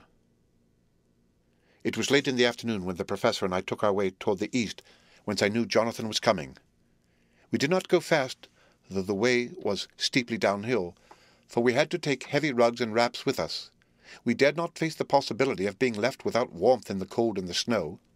We had to take some of our provisions too, for we were in a perfect desolation, and so far as we could see through the snowfall, there was not even the sign of habitation. When we had gone about a mile, I was tired with the heavy walking and sat down to rest. Then we looked back and saw where the clear line of Dracula's castle cut the sky, for we were so deep under the hill whereon it was set that the angle of perspective of the Carpathian mountains was far below it. We saw it in all its grandeur, perched 1,000 feet on the summit of a sheer precipice, and with seemingly a great gap between it and the steep of the adjacent mountain on any side. There was something wild and uncanny about the place. We could hear the distant howling of wolves. They were far off, but the sound, even though coming muffled through the deadening snowfall, was full of terror. I knew from the way Dr. Van Helsing was searching about that he was trying to seek some strategic point where we would be less exposed in case of attack. The rough roadway still led downwards. We could trace it through the drifted snow. In a little while the professor signalled to me, so I got up and joined him. He had found a wonderful spot, a sort of natural hollow in a rock, with an entrance like a doorway between two boulders. He took me by the hand and drew me in. "See," he said, "here you will be in shelter, and if the wolves do come, I can meet them one by one." He brought in our furs and made a snug nest for me, and got out some provisions and forced them upon me. But I could not eat. To even try to do so was repulsive to me, and, much as I would have liked to please him, I could not bring myself to the attempt. He looked very sad, but did not reproach me. Taking his field glasses from the case, he stood on the top of the rock and began to search the horizon. Suddenly he called out, "Look, Mina! Look! Look!" I sprang up and stood beside him on the rock. He handed me his glasses and pointed. The snow was now falling more heavily and swirled about fiercely, for a high wind was beginning to blow. However, there were times when there were pauses between the snow flurries, and I could see a long way round. From the height where we were, it was possible to see a great distance, and far off, beyond the white waste of snow, I could see the river, lying like a black ribbon in kinks and curls as it wound its way. Straight in front of us, and not far off, in fact, so near that I wondered we had not noticed before, came a group of mounted men hurrying along. In the midst of them was a cart, a long leader wagon, which swept from side to side like a dog's tail wagging, with each stern inequality of the road. Outlined against the snow as they were, I could see from the men's clothes that they were peasants or gypsies of some kind. On the cart was a great square chest. My heart leaped as I saw it, for I felt that the end was coming. The evening was now drawing close, and well I knew that at sunset the thing which was till then imprisoned there would take new freedom, and could in any of many forms elude pursuit. In fear I turned to the professor. To my consternation, however, he was not there. An instant later I saw him below me. Round the rock he had drawn a circle, such as we had found shelter in last night. When he had completed it, he stood beside me again, saying, "At least you shall be safe here from him." He took the glasses from me, and at the next lull of the snow swept the whole space below us. "See," he said, "they come quickly. They are flogging the horses and galloping as hard as they can." He paused and went on in a hollow voice. "They are racing for the sunset. We may be too late. God's will be done." Down came another blinding rush of driving snow, and the whole landscape was blotted out. It soon passed, however, and once more his glasses were fixed on the plain. Then came a sudden cry. "Look! Look! Look! See, 2 horsemen follow fast, coming up from the south. It must be Quincy and John. Take the glass. Look, before the snow blots it all out." I took it and looked. The 2 men might be Dr. Seward and Mr. Morris. I knew at all events that neither of them was Jonathan. At the same time, I knew that Jonathan was not far off. Looking around, I saw on the north side of the coming party 2 other men, riding at breakneck speed. One of them I knew was Jonathan, and the other I took of course to be Lord Godalming. They too were pursuing the party with the cart. When I told the professor, he shouted in glee like a schoolboy, and after looking intently till a snowfall made sight impossible, he laid his Winchester rifle ready for use against the boulder at the opening of our shelter. "They are all converging," he said. "When the time comes, we shall have gypsies on all sides." I got out my revolver, ready to hand, for whilst we were speaking, the howling of wolves came louder and closer. When the snowstorm abated a moment, we looked again. It was strange to see the snow falling in such heavy flakes close to us, and beyond, the sun shining more and more brightly as it sank down towards the far mountain tops. Sweeping the glass all around us, I could see here and there dots moving singly and in twos and threes and larger numbers. The wolves were gathering for their prey. Every instant seemed an age whilst we waited. The wind came now in fierce bursts, and the snow was driven with fury as it swept upon us in circling eddies. At times we could not see an arm's length before us, but at others, as the hollow-sounding wind swept by us, it seemed to clear the air space around us so that we could see afar off. We had of late been so accustomed to watch for sunrise and sunset that we knew with fair accuracy when it would be, and we knew that before long the sun would set. It was hard to believe that by our watches it was less than an hour that we waited in that rocky shelter before the various bodies began to converge close upon us. The wind came now with fiercer and more bitter sweeps, and more steadily from the north. It seemingly had driven the snow clouds from us, for with only occasional bursts the snow fell. We could distinguish clearly the individuals of each party, the pursued and the pursuers. Strangely enough, those pursued did not seem to realize, or at least to care, that they were pursued. They seemed, however, to hasten with redoubled speed as the sun dropped lower and lower on the mountain tops. Closer and closer they drew. The Professor and I crouched down behind our rock and held our weapons ready. I could see that he was determined that they should not pass. One and all were quite unaware of our presence. All at once, two voices shouted out, "To halt!" One was my Jonathan, raised in a high key of passion. The other, Mr. Morris's strong, resolute tone of quiet command. The gypsies may not have known the language, but there was no mistaking the tone, in whatever tongue the words were spoken. Instinctively they reined in, and at the instant Lord Godalming and Jonathan dashed up at one side, and Dr. Seward and Mr. Morris on the other. The leader of the gypsies, a splendid-looking fellow who sat his horse like a centaur, waved them back, and in a fierce voice gave to his companions some word to proceed. They lashed the horses, which sprang forward, but the four men raised their Winchester rifles, and in an unmistakable way commanded them to stop. At the same moment, Dr. Van Helsing and I rose behind the rock and pointed our weapons at them. Seeing that they were surrounded, the men tightened their reins and drew up. The leader turned to them and gave a word at which every man of the gypsy party drew what weapon he carried, knife or pistol, and held himself in readiness to attack. Issue was joined in an instant.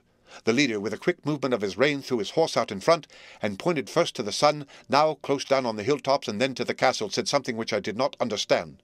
For answer, all four men of our party threw themselves from their horses and dashed towards the cart. I should have felt terrible fear at seeing Jonathan in such danger, but that the ardour of battle must have been upon me as well as the rest of them. I felt no fear, but only a wild surging desire to do something. Seeing the quick movement of our parties, the leader of the gypsies gave a command. His men instantly formed the cart in a sort of undisciplined endeavour, each one shouldering and pushing the other in his eagerness to carry out the order. In the midst of this, I could see that Jonathan on one side of the ring of men and Quincy on the other were forcing a way to the cart. It was evident that they were bent on finishing their task before the sun should set. Nothing seemed to stop or even to hinder them. Neither the levelled weapons, nor the flashing knives of the gypsies in front, nor the howling of the wolves behind, appeared to even attract their attention. Jonathan's impetuosity and the manifest singleness of his purpose seemed to overawe those in front of him. Instinctively they cowered aside and let him pass. In an instant he had jumped upon the cart, and with a strength which seemed incredible raised the great box and flung it over the wheel to the ground. In the meantime Mr. Morris had had to use force to pass through his side of the ring of Skani. All the time I had been breathlessly watching Jonathan. I had, with the tail of my eye, seen him pressing desperately forward, and had seen the knives of the gypsies flash as he won a way through them, and they cut at him. He had parried with his great bowie knife, and at first I thought that he too had come through in safety. But as he sprang beside Jonathan, who had by now jumped from the cart, I could see that with his left hand he was clutching at his side, and that the blood was spurting through his fingers. He did not delay notwithstanding this, for as Jonathan, with desperate energy, attacked one end of the chest, attempting to pry off the lid with his great kukri knife, he attacked the other frantically with his bowie. Under the efforts of both men, the lid began to yield. The nails drew with a screeching sound, and the top of the box was thrown back.